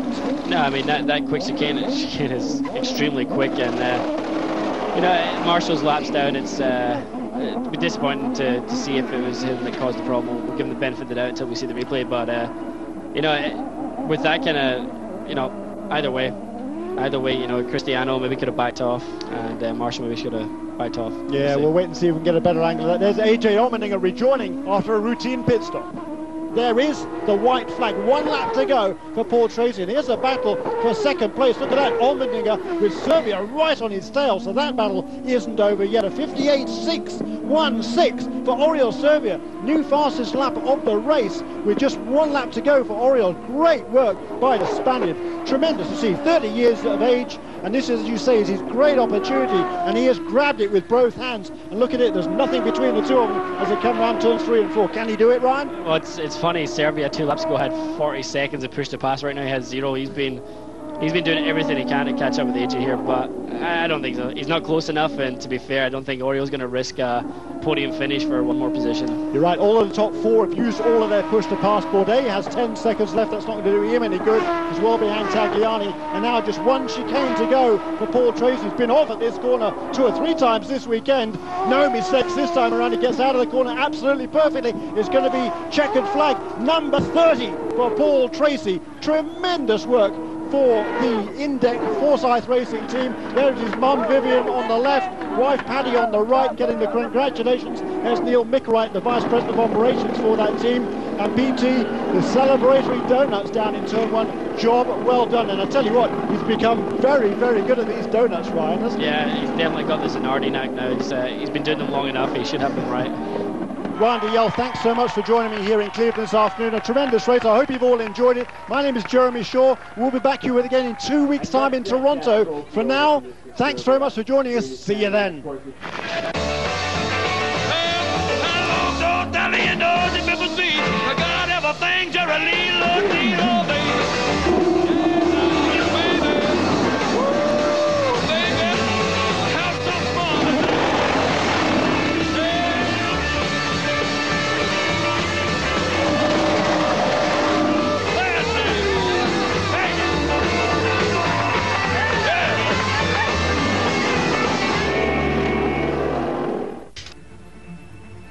The first steel-reinforced barrier was placed on Lakeshore Boulevard in 1986, beginning an indelible tradition. Gentlemen, start your engines. Something special, something marvelous. Bobby Rahal has just moved into first place ahead of Danny Sullivan. Bobby Rahal takes the checkered flag, and here comes Sullivan. They collide. Fittipaldi carries on. He's going to win the race. For 20 years, the greatest drivers in the world have challenged downtown Toronto. Success embraced some. On your feet, Toronto, Tracy, checkered flag. While others met disappointment. And Reddy has smacked Guerrero's car on the lakeshore. Yet all would leave their mark. The names of Toronto's 11 winners are forever branded on the hearts of racing fans the world over. One driver found his first taste of victory here, while another seemed unable to lose. Michael Andretti to 7th. Molson Indy Toronto. Over the years, so many moments seem to rise from these streets. Today marks the 20th running of an open-wheel racing classic. It's time to celebrate, to make new memories. It's time to run the Grand Prix of Toronto. So the Molson Indy Toronto, always one of the highlights on the schedule. It's a great event, Sebastian Bourdais. You bounced back from qualifying yesterday. You hit the wall in the pre-qualifying practice, but you came back and won the pole. Tough ask. It's a tall order for you to do that. Yeah, it was quite a difficult thing to achieve, but you know, harder I guess for the mechanics than for me. They did an awesome job, and the McDonald's crew brought it back together on time, and I could challenge for the pole, and we got it done. So it feels very good. Bit of deja vu here. I mean, you were second last year to Paul Tracy. Same again this time. You come back and get the pole. Can you do what you did last year and win the race? Well, you know, it's a tough venue here. Everybody's trying really hard, but you can see a lot of mistakes, and it doesn't take very much. So yeah, obviously we've done it, so we know we can. But are we going to do it again? For the moment, we only can say we'll try. I think it's great for the championship. We've got the two top championship guys on the front row of the grid. It's going to be an exciting race, isn't it? Yeah, for you, for sure. What about for you? What's the first corner going to be like? Well, I guess, as I said many times, we started side by side with PT many times, and I'm not worried about it. It's just, you know, to try hopefully to see a clean start, and usually the troubles are coming from the back, so we see, hopefully we're getting out of reach. So the last two champions of this series are on the front row of the grid. It's going to be a very exciting race, no doubt about it. So the pace car is in, the field is forming up. Sebastian Bourdais on the pole, Paul Tracy alongside it. There is the green flag. AJ Allman there trying to get down the inside. Sebastian Bourdais made a great stop, but can Paul Tracy get a run coming out of the corner? There's Mario Dominguez, I think, squeezed out wide. Last year, you might remember, Dominguez and Bruno Junqueira got together in that corner. They both crashed heavily. They all got through the first time. He would come down now, down Lakeshore Boulevard. That is a block in my book, Ronnie Bemmer. You're not allowed to deviate from the racing line to defend your position. How do you call that? It's difficult, especially on the start, because on the start you'll always do that. In a way it was a kind of a blocking, but still I think it was appropriate. You know, it's going down there, he turns in a little bit too early. He's not on the race pace yet. He has done the first lap, so how can you decide if it's the race line or not? So well, that's a difficult call. It's a very difficult call, and that's been a bone of contention certainly over the last few years, but they brought in this rule a couple of years ago whereby you're not allowed to deviate from your racing line. Now, we were talking about it before we came on the air, you and I, Ronnie Brenner, that Paul Tracy this weekend has tended to use a middle line down Lakeshore Boulevard, and that kind of keeps the options open for him. But certainly, it looked like he had a run on Sebastian Bourdais, and it looked to me like Bourdais protected the inside line going into that corner. So we're going to have to wait and see whether there's any call from race control. The race director is Tony Cotman, and I'm sure he is reviewing that tape. But as you can see, Sebastian Bourdais has made a good jump on that opening lap, and there is his teammate Mario Dominguez for the second year running. Last year, of course, he was in your car, the number 55 car for the Erdes Motorsport HVM team. He had a big crash with Bruno Junqueira. The good news is at least this time he's able to get it back to the pits. The bad news is he's had to get back to the pits and therefore is now going to rejoin at the back of the pack. But it's still Champ Car, you never know. I think he locked up in the beginning, so he had to come in to get new tires. I think he had a big flat spot. But again, you know, you're coming into the pit lane early, so you're out of strategy already, so it can easily make up. No, I mean, he spun at Monterey last year and he came third. That's exactly true, and that's again one of the great things about this series, I believe, that the different strategic decisions you can make to get yourself back in contention. As we've seen already this year, if and when there is a full course caution, the pits are closed. So you're not allowed to make a pit stop initially until the pack is all packed up behind the pace car. Then the pits are opened, and then you can make a pit stop. So if you already made a pit stop before the pits are closed, before the full course caution comes out, then you're going to cycle through ahead of everybody else when they come into the pit lane. It sounds very complicated. It is very complicated, and there is the result of the incident on the first lap for Mario Dominguez. Clearly a puncture there, got through the sidewall of the tire, so clearly he made some fairly solid contact with something. There is Mario Dominguez. He is still on the lead lap, but he is in last position. Here is Sebastian Bourdais, and right behind him you'll see there is Paul Tracy right in front of him. So it's now down to the pit crews, Ronnie. And Tracy is very, very good on these stops. If you notice now, he will probably start as soon as the others are. See there, he beat Sebastian there. Oh, look at that, side by side. Oh, the wing is off, Tracy. He took the wing off. Wow, then look at that, he's locked him up going inside Tracy. This great He's stuff. punctured. Sebastian Bourdais has a puncture and Paul Tracy has the wing off. So we thought they were going to maybe make contact on the first lap. It didn't happen then, but it has happened now. That Tracy and Bourdais make contact coming out of the pits. And it will fall into Serbia at the moment because he got Justin Wilson, you know. So it's. So you can see the right rear tyre is flat on Sebastian Bourdais' car. He's got to fight that car around. He's got to make sure he doesn't damage that suspension. He can't afford to go too fast with that tyre flapping around. It's in danger now of falling apart, is that rear tyre. Yeah, it's not a good situation. But to be honest, I think Sebastian made a wrong move there because they were side by side out. Tracy was actually a little bit in front of him. He went off the pit lane speed limit a little bit too early to get the jump in front, and then because he didn't want to cross the yellow line, he turned in on Tracy. So to be honest, I think it was Sebastian Bourdais' wrong call. But I mean, Tracy, he was the lucky one here because he doesn't lose that much time. But he stays out for some reason and hope there will be a yellow. Well, yeah, but if there is a yellow, he can't come in when the pits are closed. Why wouldn't he come in then? Because now everyone will bunch up, so it will be better for him to do it. Well, would it? Because at least now he's got a big lead over everybody else, so now he could come into the pits, change that front wing and get back out again. If it goes full course caution, the pits will not be opened until everybody packs up, so then he will be at the front, but when he comes out then, he'll be right at the back of the pack. In one way, yeah, but the problem is as well, you know, yeah, maybe you're right, it's a difficult one, or maybe they just want to stay out because they think the car maybe not too bad for some reason. Maybe he doesn't realise that whole left front corner. I'm sure we're going to get a replay of those. There is that front wing from Paul Tracy. It's off the racing line. I suppose you could argue it's not in a dangerous location, but here we go. Paul Tracy gets the jump on Bourdais. You can see they're coming out to the pit lane exit. Nobody's doing anything wrong there. See, Tracy he will hit the wall if he was turning more. So, and Sebastian probably thought he was in front of him. So it kind of being a race situation, I think.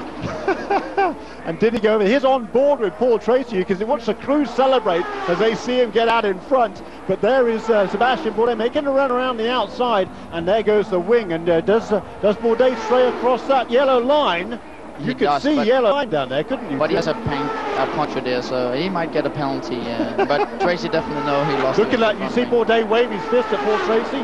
Why is he waving the fist at Paul Tracy? Because it's him that cut across and hit Tracy. Yeah, but like I said, for him inside, he probably thought he was in front of him, and then he thinks that okay, I was in front, so I should have my line, and Tracy should lift off. But another very strong run this afternoon for AJ Allmendinger. Both he and his teammate Justin Wilson, they really struggled with those cars on Friday. I was watching out in turns 8 and turns 9, and they had massive oversteer in those cars. Those cars are sliding around all over the place, but they've really settled those cars down, and they've made big improvements. And Justin Wilson qualified, of course, on the second row of the grid. AJ didn't qualify. There's Cristiano De Mata has claimed that hit the wall, and Paul Tracy, his crew is waiting for him to make a pit stop, and the yellows are out.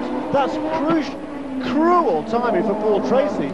There is that's Ricardo Sperafico in the Dale Coyne racing car. I believe he had got together with De Mata on that corner. De Mata, I don't think he had made a pit. So here's PT. He's actually pitting PT, so maybe he will get a penalty. What is that all about? In as well. Yeah, but Serbia overtook. No, they're not on the pit. No, they're on the front. No, he's waiting because he pits, and then he is allowed to go in front of him afterwards. But he actually went in front. He's out of fuel. Kidding. I believe he's out of fuel. He's out of fuel. What a disaster for Paul Tracy. So he last pitted on lap 34. What do you do? Should I wait for a tow or what? Yeah, just wait there while we figure it out, Paul. That's Neil Mickelride again on the radio with Paul Tracy. You can hear the frustration. Yeah, they're going to come and tow you. They're going to come and tow you, he says. And you can see there's a ChampCar ChampCar official walking very slowly down pit lane, about 50 yards behind him. But what a disappointment for Paul Tracy. You know, that pit stop, the last pit stop was very slow. Here he comes. He was supposed to pit. He was told to pit by his crew, but he saw that the pits were closed, we believe, so he decided not to come onto pit lane, did Paul Tracy. There he is, trying to get across lane, trying to make up his mind whether to come in, decides not to, or... But in that case, you know, he knows he's running out of fuel because he will have the alarm button on when he's running out of fuel afterwards, so he should have got in. It's a difficult call, but he should have got in. Yeah, and what a disappointment. He's out of the car, as you can see, and he's getting the cheers of the crowd. So I guess Serbia is having a good weekend at the moment. He certainly is. So Oriol Serbia now is in the lead of the motor race, and just a huge amount of excitement going on here. The crowd, of course, bitterly disappointed. You can hear the reception that Paul Tracy is getting, and what a disappointment for him. Yeah, there goes Bourdais down, looks down the inside again. No, not quite close enough there, and discretion the better part of valor for Sebastian Bourdais. Bourdais was using the push to pass on Lakeshore Boulevard that time around. Bourdais now just has 2 seconds worth left. It was interesting to note they have 30 seconds, 60 seconds of usage for the whole race, but once you press the button, then the system remains engaged until you lift off. So even though Bourdais only has 2 seconds worth left, he effectively has the whole length of Lakeshore Boulevard, which is about 14 or 15 seconds, in order to use that one more time. He has 14 seconds left if he can keep it all the way down. So it's all about timing it right. You know, you have it on the display. You have it as soon as you see it goes down to 2 seconds, you just lift off for a couple moments, and then you get back on. So you get in some way you get 13 seconds for free. That's right, so he's got one more opportunity as Sebastian Bourdais, but here's the battle for the lead there. Oriol Serbia and Justin Wilson, and again down the inside, there goes Justin Wilson of Britain, down to the inside. Is he able to hold it tight enough at the apex of the corner? He is. Justin Wilson is our new race leader. There is Carl Russo. Is he excited or what? The team owner of Rousport, Carl Russo, he raced himself in the Toyota Atlantic Championship 2 or 3 years ago, and he wasn't really being a serious racing driver at that stage. He just wanted to see whether or not he wanted to run a full-time, big-time racing team. He had a lot of fun. He decided he did.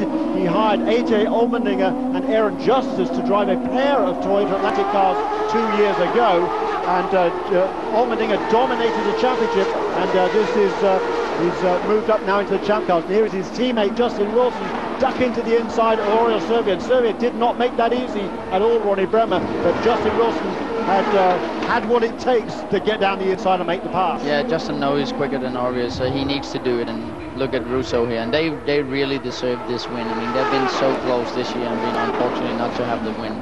He worked so hard this season, and he's been so close a couple of occasions, and then finally now he gets his chance, and yeah, well done to Justin. Yeah, it's the 20th race for Rousport. It is the 20th race also for Justin Wilson, and there is the hand is raised, and victory number 1 for Justin Wilson. What a thrill for him.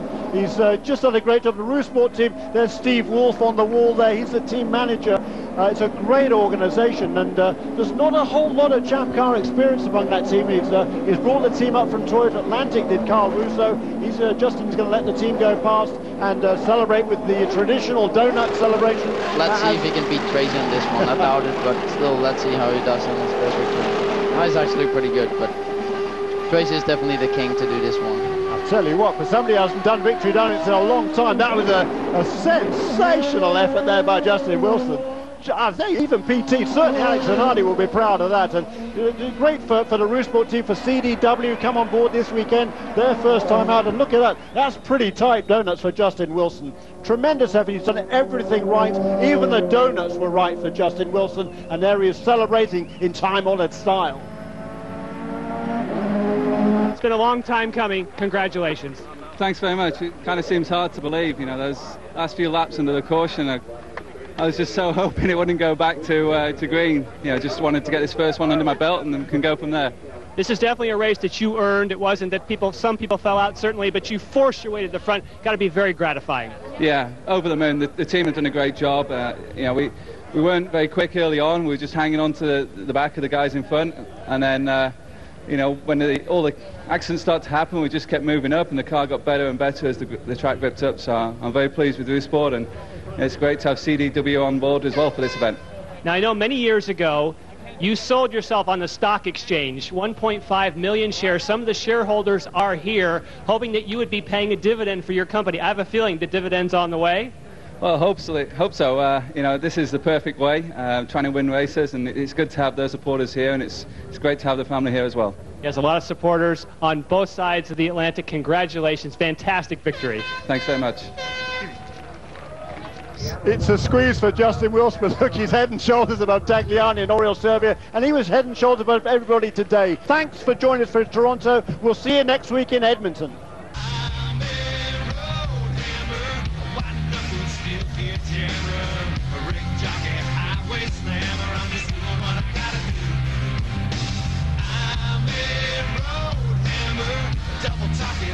Big grammar, all you road from Alabama all the way to Timbuktu.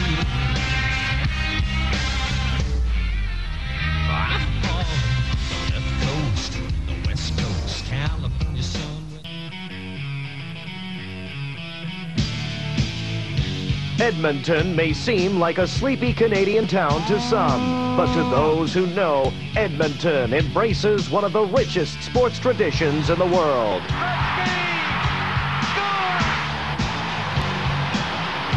Hoping to make some history of their own, 18 drivers from 7 different countries pull into the City of Champions for the first time. They bring with them one question only.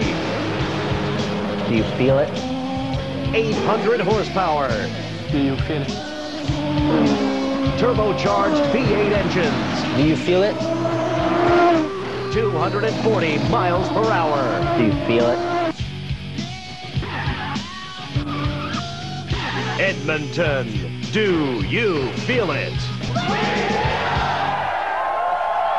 brand new event here in Edmonton, just a huge amount of enthusiasm, big crowds. We had 55,000 people here on Friday, 66,000 people here on Saturday, and today is an absolute sellout. The man who's setting the pace this weekend, though, is AJ Allmendinger. Your first ever pole position. You've got to be excited for the race, AJ.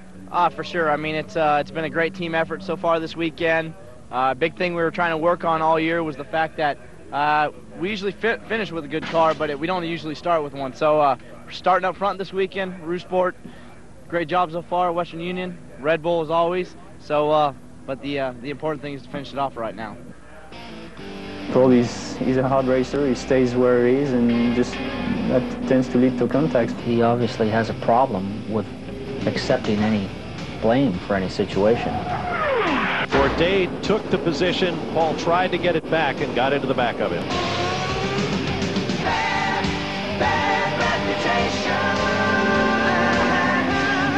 I ran into the back of him. I tracked him down in the pit later on, and I said, hey, I'm sorry. I have nothing to say. It's just the way it is. It's just stupid. After Miami, when he took me out, just dead straight, I didn't give him back. And I had shots at taking him out. I didn't do it just because that's not the essence of racing.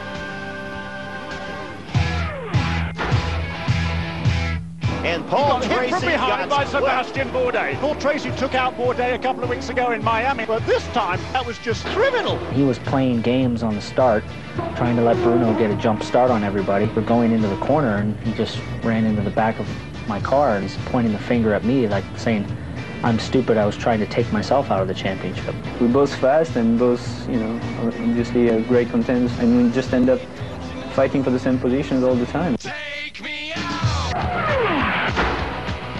Oh, here comes Bourdais, trying to get by Tracy on the inside. He may have him. Oh, they touched that. The car is only going to turn so much. If that's what he claims, I'd like to see the steering trace. Paul is moving a bit to the left, so that's moving me all the way to the left of the track. The corner was his. All he had to do was get around the corner. If he stays there, obviously we're going to make contact. He just cut across in front of me and ran over my front wheel. He didn't give me enough room. I hit him, according to his logic on things. Unbelievable! Gotta keep them separated. Paul Tracy versus Sebastian Bourdais. Sebastian got here first, but Paul Tracy, I bet, is going to try and make a quick stop. Paul Tracy beats him out. Oh, no, he doesn't. Knocks part of the wing off Tracy's car. You can go 2 wheels over the yellow line. So I had to leave 2 wheels under the yellow line. That's not what he wanted to do. I really thought I was clear, and he was still kind of there with his front wing. He just cut across in front of my car. Just unfortunate, but that's the way it goes. Gotta keep them separated. We used to have a pretty good relationship. It's been kind of really rubbished by, the media. I wouldn't venture into France and go into his hometown and badmouth him in every newspaper. You just need to put all of that aside, I guess. If he doesn't want to be friendly, that's fine with me. I mean, I don't have any problem with it. Everything about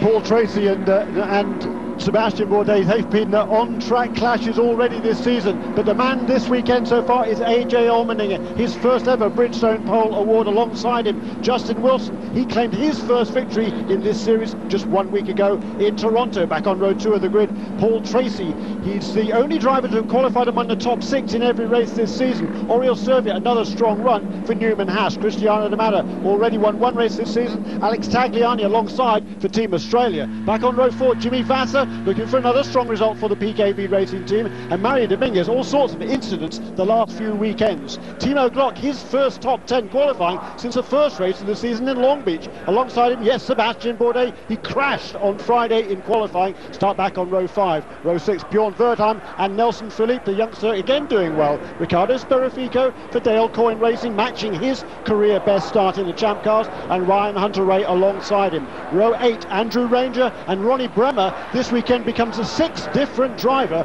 of the American medical response car of Dale Coyne Racing this season. The final row of the grid, Alex Sperafico and Marcus Marshall. There is the green flag, and AJ Allmendinger, his first ever pole position. He makes a great start, and look at that. Paul Tracy down to the inside, immediately trying to get around Justin Wilson, but Justin there, bravely around the outside. They go side by side up to turn 2. It's single file through turn 2, and yes, Justin Wilson has to see that line, and it is PT that gets the advantage going down this very technical part of the racetrack, Jonathan Palmer. Yes, it's very quick at that point too. Fourth gear in those corners 3 and 4. Justin's up the inside of Tracy. Lovely manoeuvre from Justin Wilson. Look, well, he's got away with it. It's very, very tight. These are two very tough drivers. Well, Paul Tracy's got it back. I'm surprised about that. Great racing in the early stages here. There's Justin, really a great lunge to the inside. He was clean. The great thing about that pass manoeuvre, Jonathan Palmer, they each gave each other room. Yes, and I don't think there was any question of the push to pass or the overboost coming into play there. That was just a quick dive up the inside by Justin. Of course, they're not allowed tyre warmers in this, so they'll be still a little bit slow on lap time, and perhaps lap 2 or 3 before these tyres get fully up to speed. That's very true indeed. And there was Alex Tagliani with Oriol Serbia making a move down to the inside into turn 10, so already all sorts of action at the front of the field. It is AJ Allmendinger with a good lead at the end of the first lap, ahead of Paul Tracy. Justin Wilson in third, Oriol Serbia fourth, Alex Tagliani in fifth behind Tagliani, Cristiano D'Amato, and Jimmy Vasser, Mario Dominguez, Sebastian Bourdais up into 8th place, so he's already made a couple of passes. He has also already used 12 seconds of his Cosworth push to pass button. They have 60 seconds of usage during the race. Here's a problem. The first guy into the pits, Andrew Ranger, he was complaining on the pace lap of some problems with that car. They're going to change tyres in any case, but I think it looks like it might be a bit more terminal, Jonathan. Well, he was locking the right-hand front, so it looks like there's a rear suspension breakage on perhaps on the corner or a puncture, but certainly the right front looked to be light. But a great start there, of course, from Allmendinger. Shame we didn't see quite how Tracy got back after Wilson got ahead into what must have been about the right-hander of turn 7, I think it was. Meanwhile, well, I think clearly there is more of a problem here than just simply changing the tyres. Here's Justin Wilson looking to the inside. There he goes. Great manoeuvre by Justin Wilson. Tremendous move down into turn 11. Again, Paul Tracy just locking up that brake slightly, and Justin Wilson there to take advantage, Jonathan Palmer. Yeah, I think Justin knew, as I said, Justin knew that Paul was weak there. He knew that Paul had a problem, and he was lined himself up really well, and AJ's going to have a go as well, but I can't see... Whoa, that's going to slow them both down. That's going to lose them both probably half a second on Justin.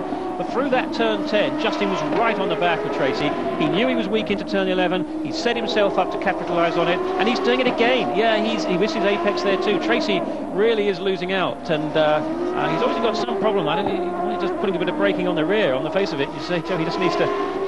he's obviously locking fronts a great deal, surprisingly so. You don't normally see this amount of locking up at the front. You know, once you flat spot a tire, it's going to start doing it more and more throughout the run, so that's probably what's happening. No, I can't help you on that, but as I said, the other... I'll go back to my previous point, and that was Verdheim was actually his Formula Park. Oh, whoa. That was Justin Wilson. I don't believe it. Justin has lost it under caution and is going to fall to the back of the pack. So we're getting ready to go green this time around. AJ Allmendinger brings the field through the turn 13 and 14 chicane in second place now. Because of Justin Wilson's mistake is Sebastian Bourdais. Oriol Serbia looking good for yet another podium for Newman Haas Racing. That's a remarkable record that he's building there for that team. And once again, we see one of the poor-sized cars was Paul Tracy again taking a slightly defensive line perhaps, and Mario Dominguez doing the same behind him. Dominguez trying to fend off the attention of Ronnie Bremer, but here come the 1, 2, 3, 4, 5 cars. That's Timo Glock in 5th place. There is the second of the blue cars, driven by Mario Dominguez, and then Ronnie Bremer, and then all the lapped cars behind them. So I didn't think there was a rule to put all the lapped cars ahead of everybody else, but that's what those drive through the pit lanes must have been all about. So the field is now lined up in race order. There goes Justin Wilson diving to the inside. We're hearing that AJ Allmendinger might have a flat tyre. That is word is coming from the pits, and there goes AJ. He's off the road. A disaster for Rousport. Again, just cheapers. There's Nelson Philippe also running into the escape road in turn 12, the carousel turn. So it's all turned sour for the Rousport team. They were looking good in first and second. We saw Justin Wilson spin under yellow. Now AJ has been off under green, and here he comes onto pit lane. and we're hearing it might be the right rear tyre. I don't know, the right rear looks okay, but there's certainly, we hear this, the left side wheels certainly look fine to come past us. The right side wheels don't look too bad either, but it's a disaster for AJ Allmendinger. Yeah, maybe he looks like the left rear to me. He's trying to find out. He's weaving the car around, isn't he? Coming to pit. It's coming in very slowly. What? Oh, maybe no. Maybe it is the right. They're looking at the rear. He's getting out of it, aren't they? Yeah, he's getting out of it. Well, maybe if it is no, maybe it's not a wheel. You know, I think maybe it's a suspension because however upset he'd be, he wouldn't be getting out of it. What a shame. Wow. The youngster had just done an excellent job this afternoon, and now it's Newman Haas Racing 1-2, just like the old days, with Forsyth Racing in third place and Paul Tracy and Timo Glock, an absolutely brilliant fourth for a Rocket Sports team. But it's all about this man now, isn't it, Sebastian Bourdais? He looked completely out of it in the middle stages of the race. He was stuck behind Tagliardi, forced to save fuel. He stretched his fuel load in the middle stint, and I was questioning the wisdom of that, but I'll tell you what, it's come back to work in his favour, because he was able to turn a long middle stint of the race. He made his final pit stop a lot later than everybody else, and because of that, he was able to turn some reasonably quick laps on hot tyres, make his final pit stop, and get out of the race. Here's a replay again of AJ Allmendinger. We hear the car was stuck in gear. He's going to hit the wall heavily. No. Well, we can see it's obviously very obvious now. I mean, that is a bad mistake from AJ. I mean, what a shame for both these drivers. I mean, this is exactly really what happened at Toronto. He can't believe it. He's absolutely devastated. He knows that he's made the same mistake as he did at Toronto on his own. He hit the curb on the inside of that, through the car, and he just kept in it too much. Whether he could have saved it if he'd lifted off, I think he probably could. What a great shame for this man. He is talented, but it's just a couple of mistakes. But then I'm afraid Wilson's done the same thing, and he's going to be kicking himself because he could have been leading this race. Here he is, 1, 2, 3, 4. Sebastian Bourdais, Oriol Servia, Paul Tracy in third place, and Justin Wilson in fourth. And this is a battle for the front within a mile to the finish line. Just 3 more corners into turn 10. Again, Paul Tracy, he's not blocking there. It's a good clean line through the corner, but this is the last opportunity for Justin Wilson. No, he's not going to do it. He's not close enough. What a shame. His podium would have been fantastic unless something goes badly wrong, but no. I'll tell you what, though, after having made a mistake, he just needs to bring it home and get as many points as he can. He can't afford a DNF, that is for sure, but Sebastian Bourdais, he's going to win the motor race. This is going to be a great day for Sebastian Bourdais, no question about that. This is win number 12 for Sebastian Bourdais in his third ChampCar season, and a great result for him. He started in 10th place. He's done everything right. He lost ground during a pit stop in the middle of the race. Listen to the crowd. Sebastian Bourdais, come on out here and greet these fans. Started 10th today, an awesome run. Sebastian, you had some help, but starting 10th, I don't think you expected to be here in victory lane. No, I would have been pretty happy with the top 5, but we passed a lot of cars. The McDonald's car was awesome at the beginning, and I was just hanging in there, trying not to make any mistakes, which we did. Then saved fuel, went hard when we needed to, passed again people, and it was just an unbelievable race. And at the end, they all made mistakes. I don't know, maybe they were tired or the restart was really slick, but what a race. I just can't qualify this one. Number 1, that's Sebastian Bourdais. He comes here to San Jose for the second event in a row, a brand new event. Just a lot of enthusiasm here, right in downtown San Jose. It's the 3rd largest city in California. The state itself, it was the first state capital, was here in San Jose back in the 1800s. There's been a huge amount of enthusiasm, a massive amount of work. Yeah, railroad tracks. This track goes across the railroads in 2 different locations. That's caused all sorts of problems over the weekend. The drivers have worked with the ChampCar officials to try and make this track workable. It's very, very bumpy, but there's just a huge crowd on hand. There were over 40,000 people here on Friday, 50,000 yesterday, and just a tremendous amount of enthusiasm. And the weather, well, it couldn't be better. 81 degrees, relatively low humidity. It's going to be sunny all day long here. They have 300 days of sunshine here in San Jose, and this is one of this afternoon. It's been like this all weekend long. Coming into San Jose halfway through the 2005 ChampCar World Series, Sebastian Bourdais holds what is now a 22-point advantage over Paul Tracy. Justin Wilson from England in 3rd place. Oriol Servia moving up well well, having taken over the Pacific Air car of Newman House Racing, previously driven by Bruno Junqueira. Andrew Ranger, the young rookie, is only about 15 points out of first place. Timo Glock is the best of the Roche France rookie contenders this year, but a lot of guys knocking on the door. For the second race in a row, a brand new event here in San Jose. Good news and bad news for me this weekend. The good news is we got Bruno Junqueira with me. The bad news is we got Bruno Junqueira with me. Bruno, you were injured in Indianapolis. How are you feeling? I'm feeling good. I'm getting better every day, doing a lot of physiotherapy, and I'm feeling much better, and I'm anxious to get back in the car. Here we are. Oh, it's going to be a single file start. The green flag is out. The race is underway. Bruno Junqueira. Yeah, look how much the cars jumped.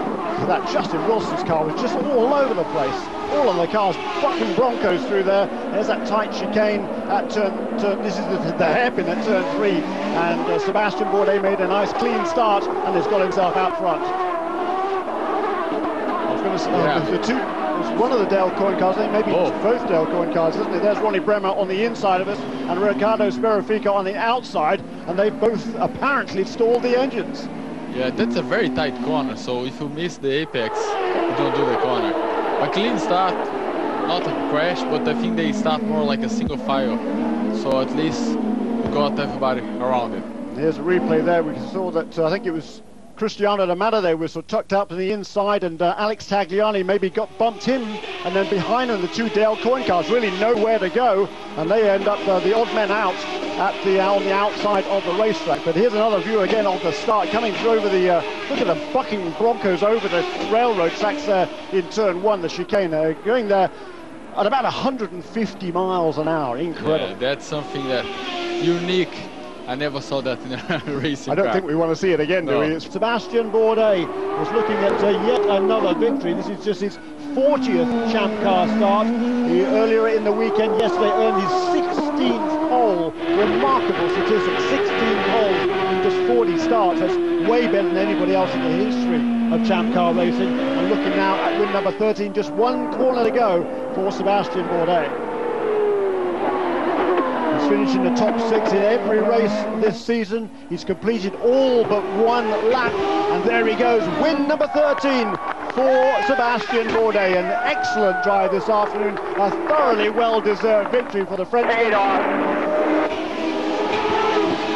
And there goes that battle for 3rd, 4th and 5th. Paul Tracy takes 2nd place, Oriol Servia hangs on for 3rd, and in 4th place will be Justin Wilson ahead of Mario Dominguez. Timo Glock so late both nights this week.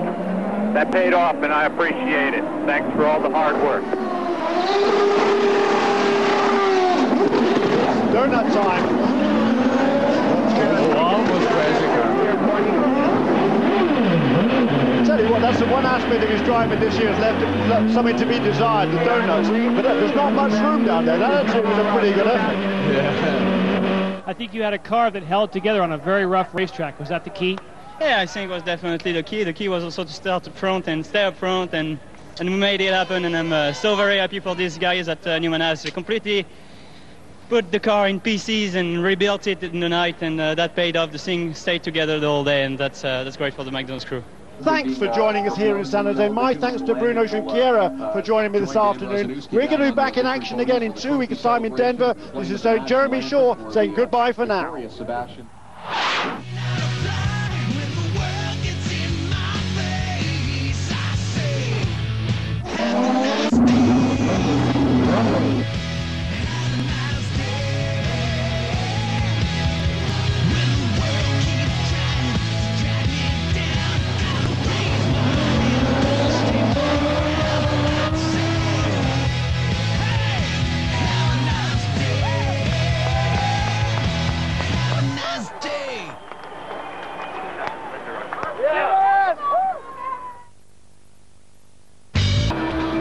ChampCar returns to the streets with a heated rivalry and a neck-and-neck battle for the points title. Tracy and Bourdais are clearly in command, but with 4 consecutive podium finishes, Oriol Servia is closer to his first win than ever. Could this be Oriol's day? Whose luck will win out in the Mile High City? There is the green flag, and Sebastian Bourdais on our right, Paul Tracy on the left, and Mario Dominguez made an appalling start. There is Justin Wilson in the middle, and I think, ooh, he's going to get hit there. That is, I think that was Cristiano D'Amato coming flying down the inside. Both PKV cars are involved there. Poor old Justin Wilson, he tried to do the right thing there. He realised he was a meat in the sandwich, and he tried to back out of it, but unfortunately he got run over by the rest of the field. Look at that, AJ Allmendinger has made a fantastic start to go from 4th to 2nd, Mario Harperfeld. Yeah, I think Bourdais was a bit cautious here because last year he suffered here and went to last.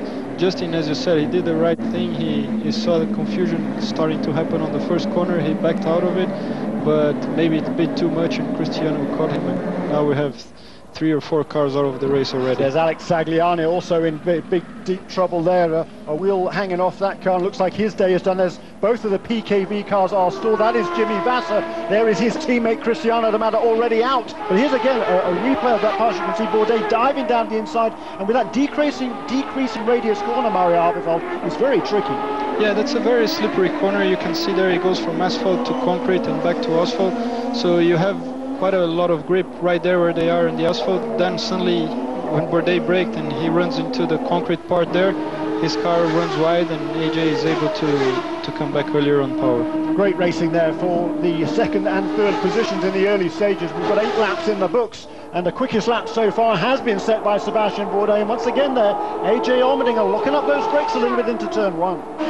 Here's a look back to Cleveland. This is in practice, in qualifying actually in Cleveland, when AJ hit the wall there. He had a heavy concussion. He came back from that, and here we are in Toronto. We talked about the instance he's had. This is right in the closing stages of the race, and you can see he's hit there by Mario Dominguez. Absolutely nowhere to go after a good drive by both of those two. Then on to Edmonton the very following week, and AJ leading the race in the closing stages, and he's he's just inconsolable, he was, after that race.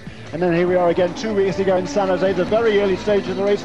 Boom again, the Roo Sport car is in the wall, and he was just beside himself, and he even glanced the wall there yesterday. That was in qualifying yesterday, right on the limit. And that's the great thing about AJ. He's he's not afraid to push that car to the limits. Bourdais trying again. Yeah, this time he was going to hold on because AJ ran. He braked too late as well, didn't he? And there goes Mario Dominguez taking full advantage of that slip by AJ Allmendinger. So Bourdais now is through into 2nd place, Dominguez into 3rd place, and AJ all of a sudden back to 4th place. And let's have a look at the onboard there. I'd like to follow him around if we could, because I think he's really struggling with that car compared to just a handful of laps ago. He's now fallen from 2nd to 4th in one swell swoop there down in turn 9. The white flag is out for the race leader Sebastian Bourdais. Then down to the inside is Mario. Ooh, and there goes Andrew Ranger, gets out of the way, and here they are battling back and forth. The 2nd and 3rd side by side, they go across the line. Mario Dominguez has the inside line for turn 1, and there's Marcus Marshall doing a great job of getting well out of the way, and the pass is completed by Mario Dominguez. Over the last 2 or 3 years, he's passed more than anybody, arguably perhaps than Sebastian Bourdais. A great drive there, and a great pass by Mario Dominguez. That was Carl Russo looking from the Roo Sport team standings in the pit lane. And Dominguez redeemed himself. I mean, he went out of the track there in turn 4, but he was going to finish 2nd anyway. He went down to 4th place, managed to come back to 2nd, and at the end of the day just made the racing more exciting for us. With a textbook pass, and he had been using the push to pass on that straightaway. He made full use of it, dived to the inside under braking, but it's all about Sebastian Bourdais in this afternoon.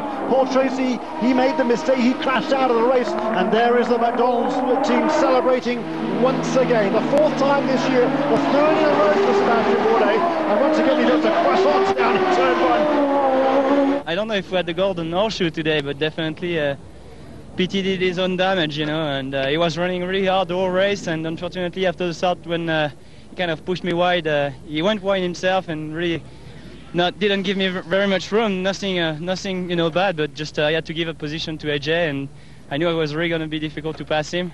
Took me a while to get it done, and by that time he was already 8 or 9 seconds ahead on the road. So from there on, we worked really hard, tried to save a bit of fuel, but we are matching his speed, but not really much better. So there was really no hope, and kept running hard. I kept running hard, and he made a mistake. We won the race. It's really fantastic for the McDonald's car. from Canada, it's the Molson ChampCar Grand Prix of Montreal as Bridgestone presents the ChampCar World Series, powered by Ford. Just 23 years of age is Timo, from Loan in Germany originally, came up through the ranks in Europe. He was the Formula BMW Junior champion in the year 2000. The following year, he won the Senior Formula BMW Championship. He then moved into German Formula 3. He was fifth in the European Championship in 2003. And then last year, got that break in Formula 1. He was initially a test driver. And when Giorgio Pantano had some problems with his contract, and then Timo Glock made his debut with the Jordan team right here on the circuit Gilles Villeneuve in Canada.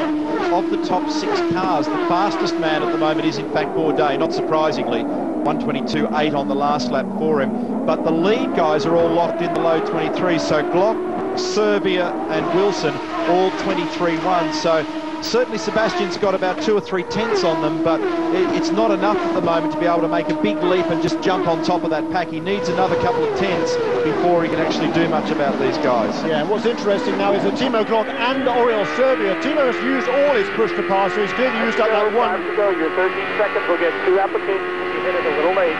So that is the radio call there to Justin Wilson. You have 13 seconds left on your Cosworth power to pass button, and the call from the pits will give you 2 pushes worth in order to make those passes that he needs to make to wrest the lead from his current 3rd position. And for much of the race, Bourdais has been carrying 60-odd seconds of push to pass left. On this very last lap, he's burned off a heap of that, about 50 seconds. He's got 13 seconds left now. So Timo Glock has used all his push to pass. Oriol Serbia has 6 seconds left. Wilson and Bourdais in 3rd and 4th both have 13 seconds left to use. The next couple of cars are Tagliani and D'Amata, and they've both got 26 and 27 seconds respectively. Jimmy Vasser in 7th place has a whole half a minute yet to use. And impressively, Timo opened the margin another fraction again on the last lap. He actually pinched another 1/10 of a second. Of course, it'll fluctuate from corner to corner, but the official margin at the control line, 0.555 for Glock to Serbia. The car would be a little lighter, but he, as you said before, he's driving beautifully. 1 minute 23.084 the last time around for Timo Glock. Here he comes down again now on the fastest part of the course, over 180 miles an hour, hard on the brakes here, down to 2nd gear for the chicane, and he comes out of it now and he accelerates up to about 150 miles an hour across the start-finish line. 1 minute 22.858, his fastest lap of the race thus far for Timo Glock, 22.858. So Oriol Serbia just a tad quicker, 22.7, but a good lap there by Timo. He is doing a magnificent job. There is Paul Gentilozzi watching in the pit lane. One of the co-owners of ChampCar Series, and he'd have his fingers crossed privately at the moment. 6 championships that team has won in the Trans Am Series, and 57 races as a result of Klaus Graf's victory yesterday in the final round of the 2005 championships, but only 1 victory in the Champ Cars for the Rocket Sports team. That's courtesy of Alex Tagliani, finally 1 year ago at Road America. That margin between Wilson and Bourdais is beginning to close up a little again, although it looks as though Sebastian's got strength at certain ends of the circuit, but then it actually opens up again at the other end. So when they're at the northernmost end of the circuit, Sebastian looks pretty competitive, but then he's losing a few spots around here at the moment. Go get him. Go get him. Here's a corner. Here comes Oriol Serbia down to the inside. Side by side, and once again Glock has to take the evasive move off to the left and run down the inside. Look at Paul Gentilozzi, he can't watch. There is the brain trust at Newman House Racing. Carl Haas, Bernie has his wife, and Paul Newman there. They can hardly watch either. Great stuff, absolutely wheel to wheel they were again going into the final corner. And I don't believe that Timo had much of an option. If he stays there, it's going to be contact. So he's moving to the left to preserve his own car, his own position, and really save Oriol from himself. Yeah, he is, because Oriol, he's not... Again, Race Control is reviewing that move, but I saw that move exactly the same as the previous encounter, 4 or 5 laps ago. And as I said earlier on, Tony Cotman, the race director, has always said he doesn't want to ruin anybody's day. And Timo Glock is driving brilliantly out in front with a car that clearly, for the balance of the weekend, has not been up to the pace of the leaders. He's got himself in the lead. Yes, by a bit of luck, but boy, is he doing a sensational job right now. And just to cool as a recap, cucumber. here it is again, and it is worth another look. And I really don't think that if he stayed there's going to be contact. But Tony will have a long, hard look at that one. And Paul Gentilozzi didn't like the look of that. You know, maybe on that occasion, did Oriol just have his nose in front going into that corner? I'd like another look at that one. He might have done. And if he did have his nose in front, then maybe Newman has a gripe there, and Oriol Servia. But this is a fascinating battle. Two very hungry drivers, both looking for their first ever Champ Car victory right here in Montreal, a circuit with so much history in Formula One. 3 previous races here for the Champ Cars have all been exciting events, and this one, I reckon, tops the lot. Timo's now opened the margin further. It's .767 at the last lap. And he's in the 22s, 1:22.9, 23.4 for Oriol. 22.9 for Justin, 23.0 for Bourdais. The quickest guy, the fastest lap of anybody on that previous lap was in fact Justin Wilson there in 3rd place. There is Justin, the CDW car of the Roux Sport team. I think that CDW, the Technology Solutions, founded in 1984, new sponsorship. They came on board initially just for the 3 Canadian races for Justin Wilson, but they were so delighted with their first 2 outings in Toronto and Edmonton. They also signed up for San Jose and Denver. Critical message has just come through from race control. Glock has to let Servia by. He's been told that Oriol Servia must go by. So Tony Kottmann has reviewed that incident last time, and he didn't agree with our view of it. The previous one, it was okay, but he feels on this occasion that in fact what he's done is straight line it. No, well, I think what the distinction is, on the previous time, Glock still had his nose in front as they turned into the corner. This time around, it looked to me that maybe Oriol had his nose just ever so slightly out in front, and therefore he's deemed to have had the advantage. It's a tough call for Tony Kottmann. Last lap, and the thing is, that's a frame-by-frame decision. You've got to look at those and study them very, very carefully to be able to fully interpret what's going on, and that's what they're doing in race control. This is the white flag lap. What is Timo Glock going to do? We hear he's being told to let Oriol Servia by. It's a big move for both of these two. If he does let him go, and here he is, maybe he is going to let him go, and now he's going to try not to lose any more position. So, boy, Go race him. Go race him, says Paul Gentilozzi. There is Rob Hill, that was, that we saw on the radio there to Timo Glock, and go get him, he says. He's now going to, they've both used up all their push to pass. This is it, the final run. That was contact between Wilson and Glock. Yep. He hit it fairly hard, I think, didn't he? Yep. Is Bourdais going to get a run on Sebastian Bourdais? But Oriol Servia now is looking good. This is going to be the place, is it, for Oriol Servia? Timo Glock is dogging his wheels as they're coming into the final opportunity, the final overtaking chance for Timo Glock. And Oriol Servia, finally, after all this time, Good pal, that's okay. is going to get that victory. There he goes. Fantastic race. There's a disappointment for Paul Gentilozzi. He clapped his hands there, and what a fabulous motor race. And Oriol Servia, you know, either of these two guys would have earned the victory. A second place has got to feel like a win for Timo Glock. In the Mojave Desert, the silence of rock and sand can penetrate a man's soul. And when that silence is broken by the thunder of a turbocharged engine, it must sound like the heartbeat at the dawn of time. I do know a thing or two about this. I grew up racing in the desert. In fact, I won the first Champ Car race ever held in Las Vegas in 1968. Man, that was a good one. Tonight, you'll see Tracy, Vassar, and Bourdais challenge the Mojave Desert alongside a bunch of young talent at speeds way in excess of 200 miles an hour. Man, when these guys race around this asphalt track, the desert will come to life.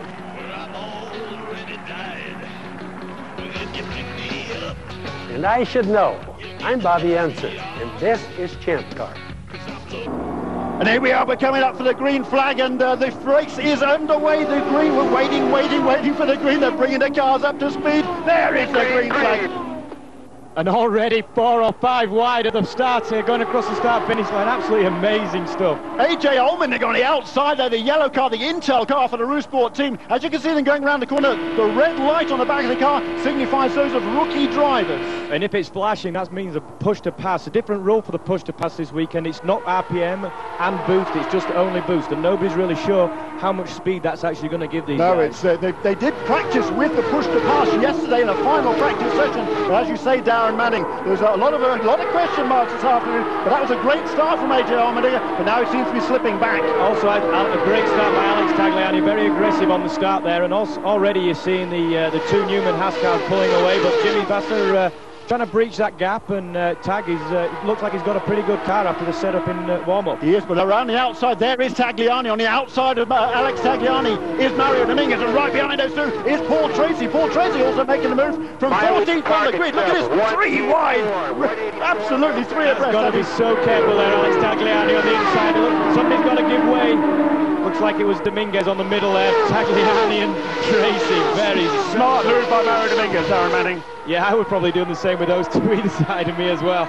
With 160 laps to go this evening, you can't really win it on the 4th and 5th lap, or 3rd lap as it is right now, but you can certainly lose it. Yeah, already you can see those guys just battling side by side there, just dropping a little bit behind, and already Jimmy Vasser's caught onto the back of the 2 Newman Haas cars there, and already challenging Ori around the outside of turn 2. Looks like he's got a bit of a good drive there, did Jamie? He's on the outside. He was on board with Oriol Serbia, and to his right, yes, there is an opener to Jimmy Vasser. Can he make that pass stick on the outside line? It's a long way around, Darren. Yeah, absolutely, but there's going to be the car's going to be a lot freer here, and you can see Oriol getting a good draft off his teammate.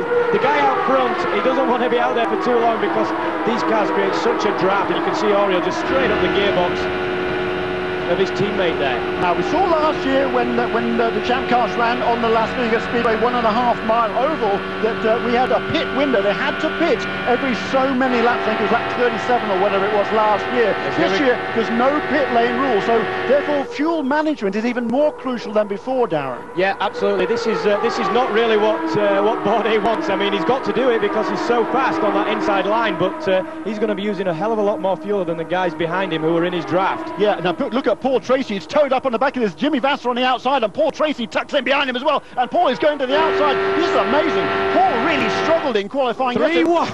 Oh, they touched. They've touched. Oh, what? They've saved it. Yeah.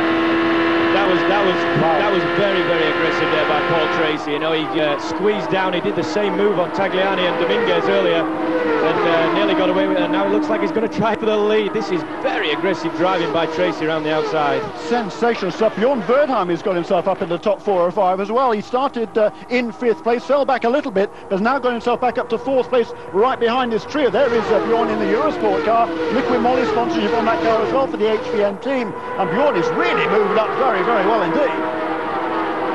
Yeah, trying to do the right thing there, I think, was Ryan Hunter-Reay, but it almost bit him. And again, a good save there, because you can see just how much dust came off that car. Of course, yeah, we're here out in the desert. Yeah, absolutely. And it's been very windy here this all weekend long, so there's a lot of, very, very fine grit being shown on the racetrack. There is Ryan Hunter-Reay. He's kept it under control, but 2 laps down to the race leaders, who are in 123 laps down now in Las Vegas in the Hurricane Relief 400. And there's a big spin! That looks like Tracy to me. Jeepers. Now, I don't know whether that was back marker traffic there. Yeah, that's the blue helmet of Paul Tracy. And they was just shy of his 3rd and final pit stop. You okay there, buddy? That's Neil Mickelride on the radio. Yeah, that hurt. Oh. I think that was a painful... Well, are you hurt? Let's listen. No, I don't think so. That's good to hear from PT. Absolutely. Okay. He looked like he screwed What up a happened? lot Did you of... just lose it or what? No, Sebastian hit me. Sebastian hit me. Wow. That's interesting, isn't it? They were battling for the lead. We'll try and get a view of that. But they're going through all the debris there. Boy. They were running. These two have been battling for the championship, and Paul Tracy... looked like it was on the back straight. It was going into turn 3 there. Here comes the replay. Look at Bourdais this. Going up the inside. Tracy kind of closing him down a little bit. They were both below the white line, though. That was serious bizarre, stuff. wasn't it? Yeah. That was I want another look at that one to see exactly where they were, but there's no doubt that Bourdais hit the back of Paul Tracy's car, Darren Manning, and at that speed, at that point in the racetrack, boy.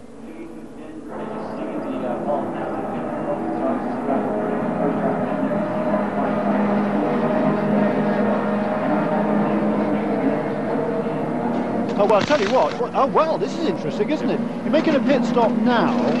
There's 40 laps to go. You should be able to get to the end from here. Yep. I don't understand why everybody would be pitting at this stage. Because Bourdais has made his pit stop. He's good to go now for the end of the night.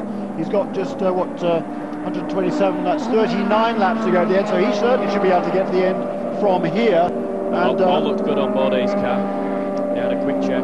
Yes, they had a look at that car, but surprised certainly that the other guys didn't come in and take advantage of the first part of the yellow coming to make their stop. There's now a whole bunch of other guys are laid out on pit lane, including Allmendinger. They're all coming in to make their pit stop now.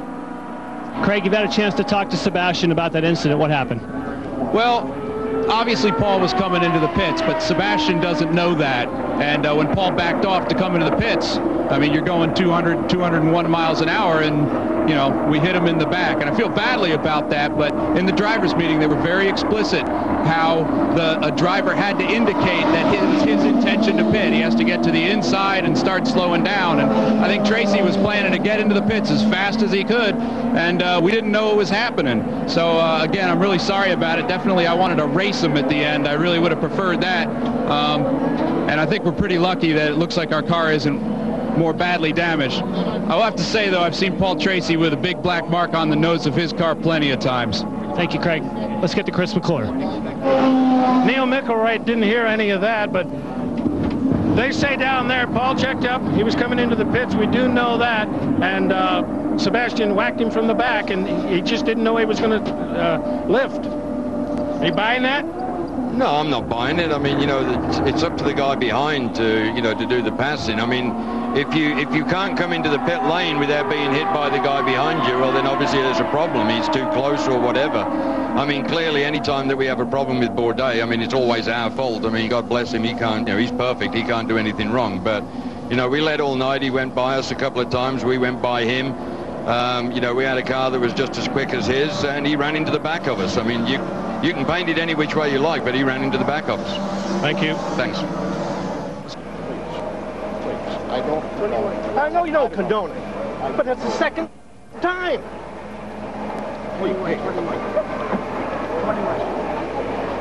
Jerry Forsyth, right side, Paul Tracy's owner. Please believe it.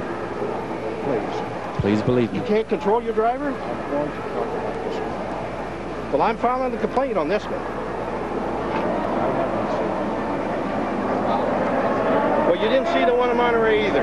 That's what you told me. Well, he's going to get sanctioned. I guarantee you that. We heard you say on the radio you thought you were all right. Apparently that's the case.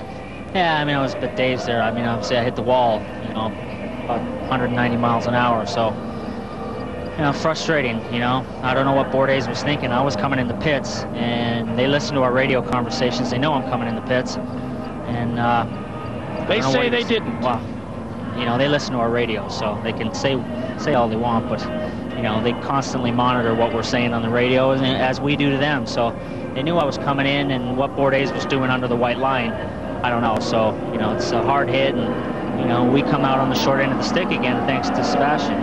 Are you struggling to control your anger right now? Because I'll tell you what, Neil McElroy and Jerry Forsyth have been pretty angry out here. Yeah, I mean, what am I supposed to say? I mean, you know, he keeps doing the same thing all the time, but he seems to get away with it. So I guess it's, you know, good for him and bad for me. So it's just disappointing. I'm just frustrated. So, you know, he didn't have the car to beat us tonight. I came from the back to the front in 5 laps, and he didn't have anything for us. So that was the way he had to beat us. And Sebastian Bourdais 2 years in a row, but I can already tell by his expression there's more in his mind than just victory today after that contact with Paul Tracy. Fantastic victory, but I know that we have to ask you first about the contact with Paul Tracy. Well, he was blocking, and how can I know that he's going to back off and go in the pits if he doesn't commit like he's supposed to? In the briefing, we were clear about that. we had to commit, put two wheels underneath the white line to signify to the driver behind us that we were going to pit.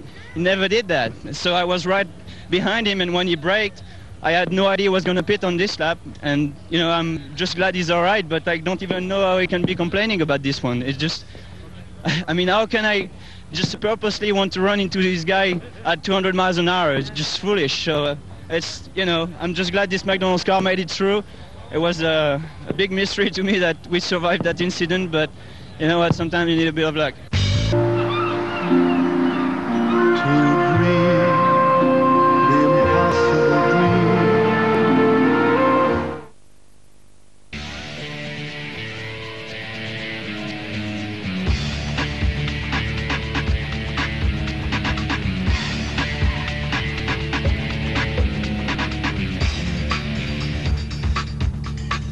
Polaris, to enjoy the way out, ATVs and snowmobiles.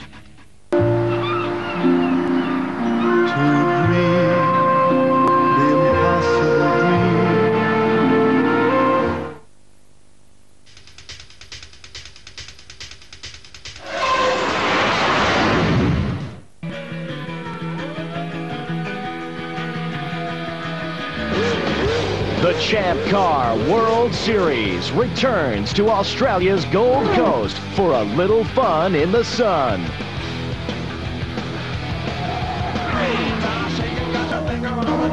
In 1996, Jimmy Vasser won here on his way to a series title.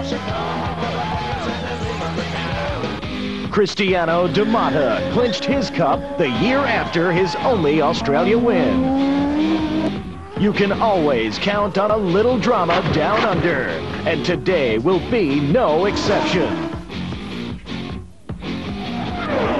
Reigning series champ Sebastian Bourdais has fought hard this season. He returns to Surfer's Paradise, seeking a second ChampCar title. This could be Sebastian's crowning moment on the coast. The cars are lining up for the Lexmark Indy 300, round 112 of this year's Bridgestone presents the ChampCar World Series, powered by Ford. There's Oriol Serbia and Sebastian Bourdais side by side, and looks like Bourdais got the jump going into the first corner. Oriol Serbia, who's got hit from behind there. Trouble already, trouble already. It's Cristiano de Mata who hit the back of Oriol Serbia. Serbia got carried away, and Cristiano de Mata, for a man of his experience, and again, and you had to watch on that restart. Paul Tracy was up to, looking at on the inside from 5th on the grid up to 2nd. I don't know if that's what made them nervous and they squeezed each other, but there's also one of the Foresight cars in the wall as well. I don't know if that's Dominguez. Looks like Tracy's leading. Well, that was a disaster. I think Bourdais got well ahead in front. Here's a replay of the start. The two Foresight cars, and the blue car coming up on the inside. There is Justin Wilson. The red, it's Cristiano de Mata on the extreme right-hand side of the track, who just cannoned into the back of Oriol Serbia, the whole sitter. Yeah, and I think the Foresight car that got cut up in that was just an innocent victim trying to avoid it, that got clipped. Cristiano de Mata, he's won here on this racetrack in the past. We saw a similar move from him on the first lap in Denver. You really wouldn't think somebody of his experience is going to make an elementary mistake like that. Maybe he just saw Tracy Camp on the inside, was distracted, but he hit the back of Oriol Serbia there, and he was going a pretty fair rate. Yeah, Cristiano's had a very frustrating season. I think you know, he's looking for a good result today, but a bit of frustration there, just impatience, trying to get to the front early, didn't pay off. On board with Paul Tracy, the race leader, 20 laps in the books this time around. It's pit time for Paul Tracy. His first pit stop, he pulls off, he's in the lead, he's led from about the second corner, and here he is now on pit lane, and his crew will go to work. And Steve Moore, a Kiwi driver, he leads that crew in the pit stops on the right front tyre. 4 fresh Bridgestone Potenza tyres, a full 35-gallon tank of methanol fuel, and then PT will be underway. Great service, Scott Maxwell, by that Forsyth Racing team. Yeah, a great pit stop, and what a great first stint. Started 5th on the grid, led the entire first stint in first place. Couldn't ask for more. Sebastian Bourdais, however, did not pit that time around, so Bourdais is going to have 1 extra lap at speed, and that could be crucial. Well, that 1 extra lap on hot tires, that's worth a couple seconds right there, and that's about the gap he was down, so this is going to be really close on the way out. And sure Bourdais was just trying to conserve a little bit of fuel. This is exactly the way he wanted it to pan out. He can sit behind Tracy, sit in the slipstream, not use quite as much fuel. If he's in the slipstream, he doesn't have to push the air out of the way, and it's all those precious millilitres of fuel that make the difference at the end of the day. And as you say, one more lap at speed, and that could pan out for Sebastian Bourdais. We'll have to see. But everybody now making their first round of pit stops, and here comes Sebastian, and he right now will have the pedal to the metal. Oh, you can see he's like on a qualifying lap with Sebastian right now, and this is the best part of ChampCar. He's coming in right now. He's going to get serviced and probably come out just about the time Paul Tracy's going to come down the front straight, and it is going to be close. Here he comes now onto pit lane. He's done that job there. Get it down to the speed limit, 55 miles an hour on pit lane, and that was a thing that's bitten him a couple of times this year. But now we're going to see whether the car number one with Todd Phillips leads the crew during the pit stops. Pedro Campuzano is the chief mechanic, but he declines to go over the wall these days, leaving it to the younger guys. And again, look at that excellent service by all four tires to change in absolutely record time, just waiting for the last dregs of fuel, and then the signal to go, and away goes Sebastian Bourdais. Again, excellent work by Newman Haas Racing. And a clear score around him by the looks of it. There is Paul Tracy, so as you can see, Sebastian Bourdais, he worked that perfectly. It worked out perfectly, but Paul is now on hot tires and Sebastian's on cold tires, so that gap will shrink dramatically, but I think the time Paul gets up there, Sebastian will be fully up to speed.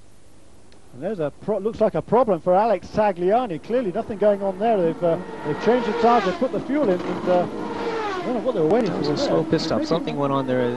Maybe they were just starting casual. the car at the back. We didn't quite see sort of behind the rear wing. The starter is, of course, on the back end of these cars, and it certainly cost him valuable seconds. And as you can see, there goes Nelson Philippe and Oriol Servia, and behind Servia now is Will Power. This has been a pretty exciting race this afternoon. There's perhaps not been many overtaking manoeuvres for the lead, but all sorts of battles going on back down the path. Oh, the midfield battle is great. Unfortunately, I think the incident at the start when we had Oriol and Dominguez and Damada, that sort of robbed us of some of the excitement. And then, of course, with Tracy having the engine problem, we assume it was an engine.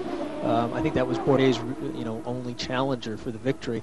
Bad luck for Paul, but taking nothing away from Sebastian, who's just really dominated this race. Watching here, this is Justin Wilson now shown in 5th place. So Tagliani with a fabulous charge back through the pack, able to get that final pit stop in, and he's rejoined in 4th place. So it's Bourdais, Allmendinger, Vassar, Tagliani and Wilson. We're watching Justin Wilson in 5th place, looking at another top 5, and again a good season, as you were saying earlier, for the lanky Briton. He's 6'5" tall. It's a real squeeze to get him into these cars, but he's done a fabulous job all season long.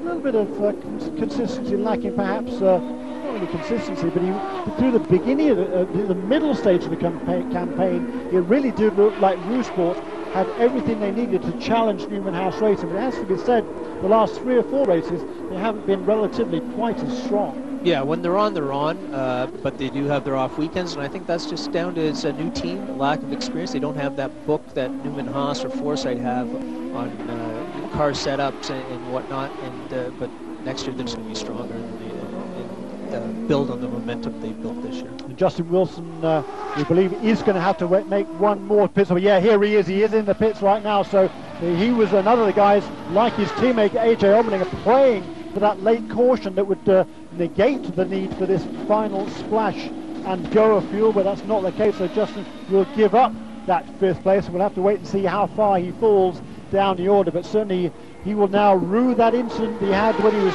trying to teach a lesson, it appeared, to Marcus Marshall. He tapped him on the far end of the racetrack, had to make a pit stop shortly there afterwards, and that could have cost him, certainly cost him quite dearly, because up until then he was on the same pit stop strategy as everybody else. But coming in with 23 laps to go, he wasn't able to stretch that fuel load to the finish. So Wilson is now into the pits as the leader is on his final lap. Watching there, that is Marcus Marshall, who's running in 11th place, 1 lap down to the leader, and here is the race leader. Just 1 more lap to go. That is Andrew Ranger ahead of the race leader. Ranger in 10th place. He will have been praised that the leader is right behind him, but for Sebastian Bourdais, no rush at all, no need to overtake that slower car, Scott Maxwell. Yeah, unless Andrew waves him by or whatever, Sebastian's better to sit behind him and take the finish, but he's catching him pretty quickly. And Andrew's had a quiet day, but a solid 10th place finish looks like for Andrew. That's a good way to, he's had a rough couple of races, and this is a good one for him to finish. Yeah, good confidence builder to get towards the end of the season. Just one race to go in Mexico City in 2 weeks' time. But this man is on cruise mode, but he's still driving absolutely beautifully. Sebastian Bourdais hasn't put a wheel wrong this afternoon. He was beaten out of the first corner by Paul Tracy, but he was patient. He saved fuel.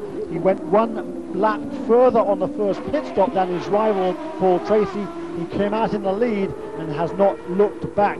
He set the fastest lap of the race by a considerable margin, and he's way out in front and cruising along now. It's just 3 corners to go for Sebastian Bourdais.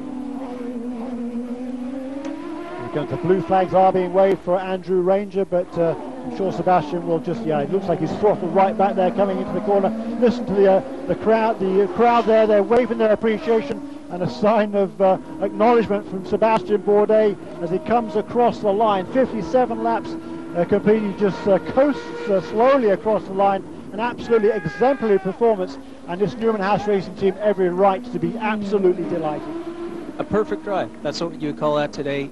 No mistakes. He didn't panic when Tracy got the lead, and he did everything that was asked of him. And here's another guy who's done everything he's asked of him this afternoon. AJ Allmendinger will come home with the second place finish of his young career. He's in his second season of ChampCar racing. He's finished second in Milwaukee earlier this season, also in Cleveland. And there's the obligatory celebratory donuts by Sebastian Bourdais. And again, just a brilliant job.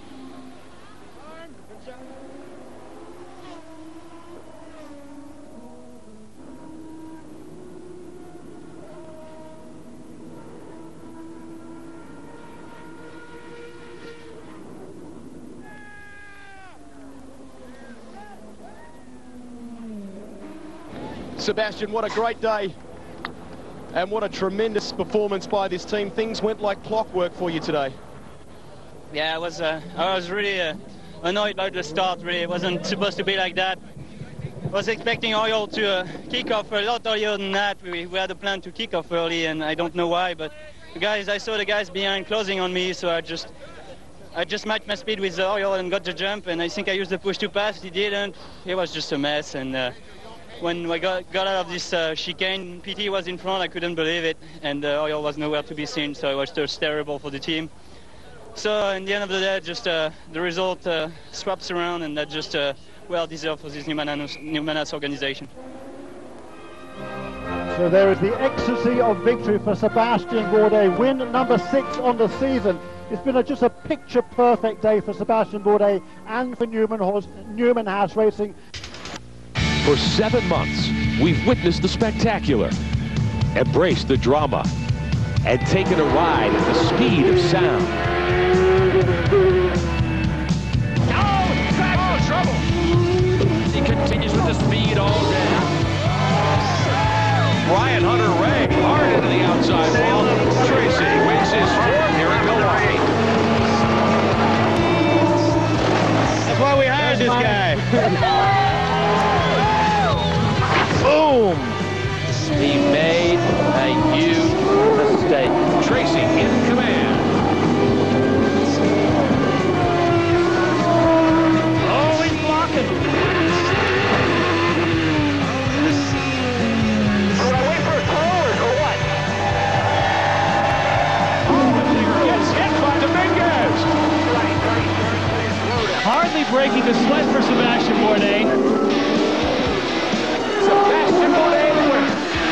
4 wide, contact. You can't protect the lead like that. What a day for Serbia. This has been a wild one. He's going to get break. Guarantee that. The 2005 ChampCar World Series champion puts an exclamation point on the season with victory here at Surfers Paradise. This is ChampCar. We make legends. And true legends never fade away.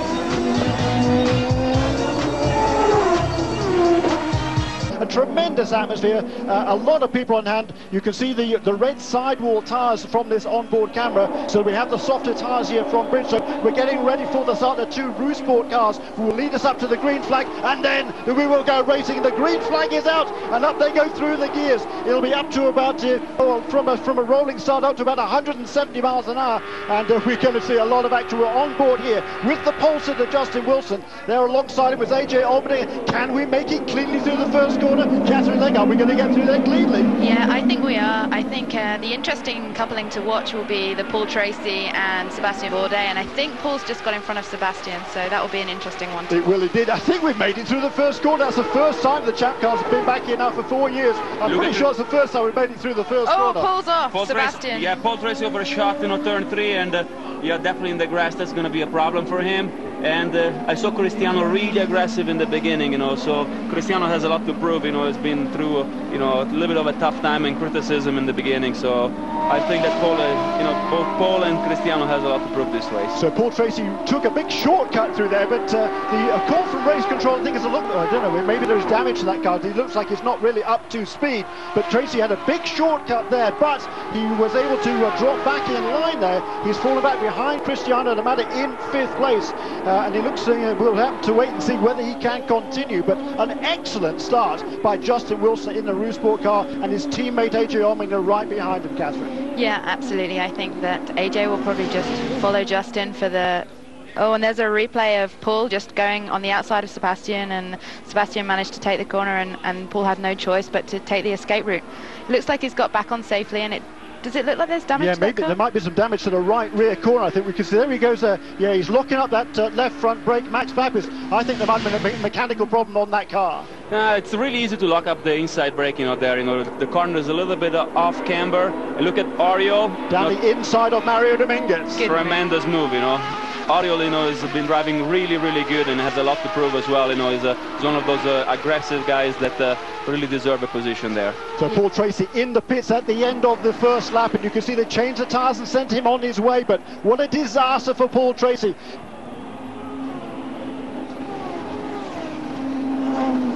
There goes Paul Tracy. He's just come in for a change of tyres and a fuel top-up. He is now back on the softer compound red sidewall tyres. Paul Tracy was involved in an accident, in some sort of an incident on the very first lap of the race. We didn't see the cause of it, but he picked up a puncture, had to come in and change the tyres. He went from the reds to the blacks, and when I talk about reds and blacks, I mean the sidewalls on these Bridgestone Potenza tyres. The reds are the softer, the alternate compound tyres, and the blacks are the harder regular compound tyres. Here we are. This is the battle for the lead. Justin Wilson, he's been certainly his pace has dropped off quite substantially since the early stage, by a good second or so per lap at least. And I was talking to a lot of drivers this morning. There's AJ Allmendinger. Oh, and Ronnie crash in the wall. That's a big shot for Ronnie. Massive crash. That is going to bring out the full course caution, and this is fabulous news for Paul Tracy, because now if the caution comes out, which of course it will, the pits will be closed, so the leaders now are not going to be able to come in until the pits are opened. Paul Tracy, however, has just been into the pits, so when the pits are opened in a lap or two, once everybody has packed up behind a pace car, Paul is going to leapfrog all the way to the front of the field. It really has brought him back into the play in this race. That's the beauty of American racing. You're never out until checker flag is out. And once again, Paul, has been those seconds when you push harder when you're in the car and you don't know why you're pushing. They pay out in a situation like this. Hopefully, Ronnie Bremen seems that he's taken the head collar off there. He's moving around. He seems to be okay. The really big impact. The ChampCar are a very safe car, very big. They protect the driver really well. Unfortunately, had the experience to hit the wall few times, even on an oval. But looks like he walked out and. I think that was turn 13, I believe, the final corner of that S's, wasn't it? Yeah. I think so, and that's a real shame for him. He was up to 10th, he'd overtaken Timo Glock even, and he was having a really good race at the start.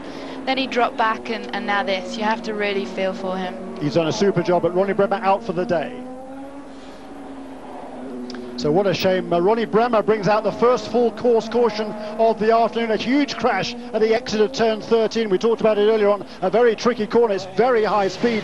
They're coming through that section of the track at well over 120 miles an hour. Look at that. Oh, the exit. He just lost the car and into the wall. That was a big impact as well. He's going to be sore tomorrow. And that's a great shame, not only for Ronnie Bremer. He was looking to finish in 10th place in the points. He held 10th position coming in here for Dale Coyne Racing. So we're still under caution. Here is Sebastian Bourdais once again onto pit lane. He's had a lengthy pit stop first of all, and apparently all is not well with that McDonald's car. They're going to take the side pod off the Lola there. They're going to work inside. We heard that they changed already the ECU, the electrical control unit on that car, and now they're going to go to work again. And the good news, of course, is it is under caution, so relatively he's not going to lose too much ground. But we heard him complaining before the first round of pit stops that the engine was losing power, and as he was saying it, he was setting the fastest laps of the race. But clearly Max Papp is some kind of a problem here.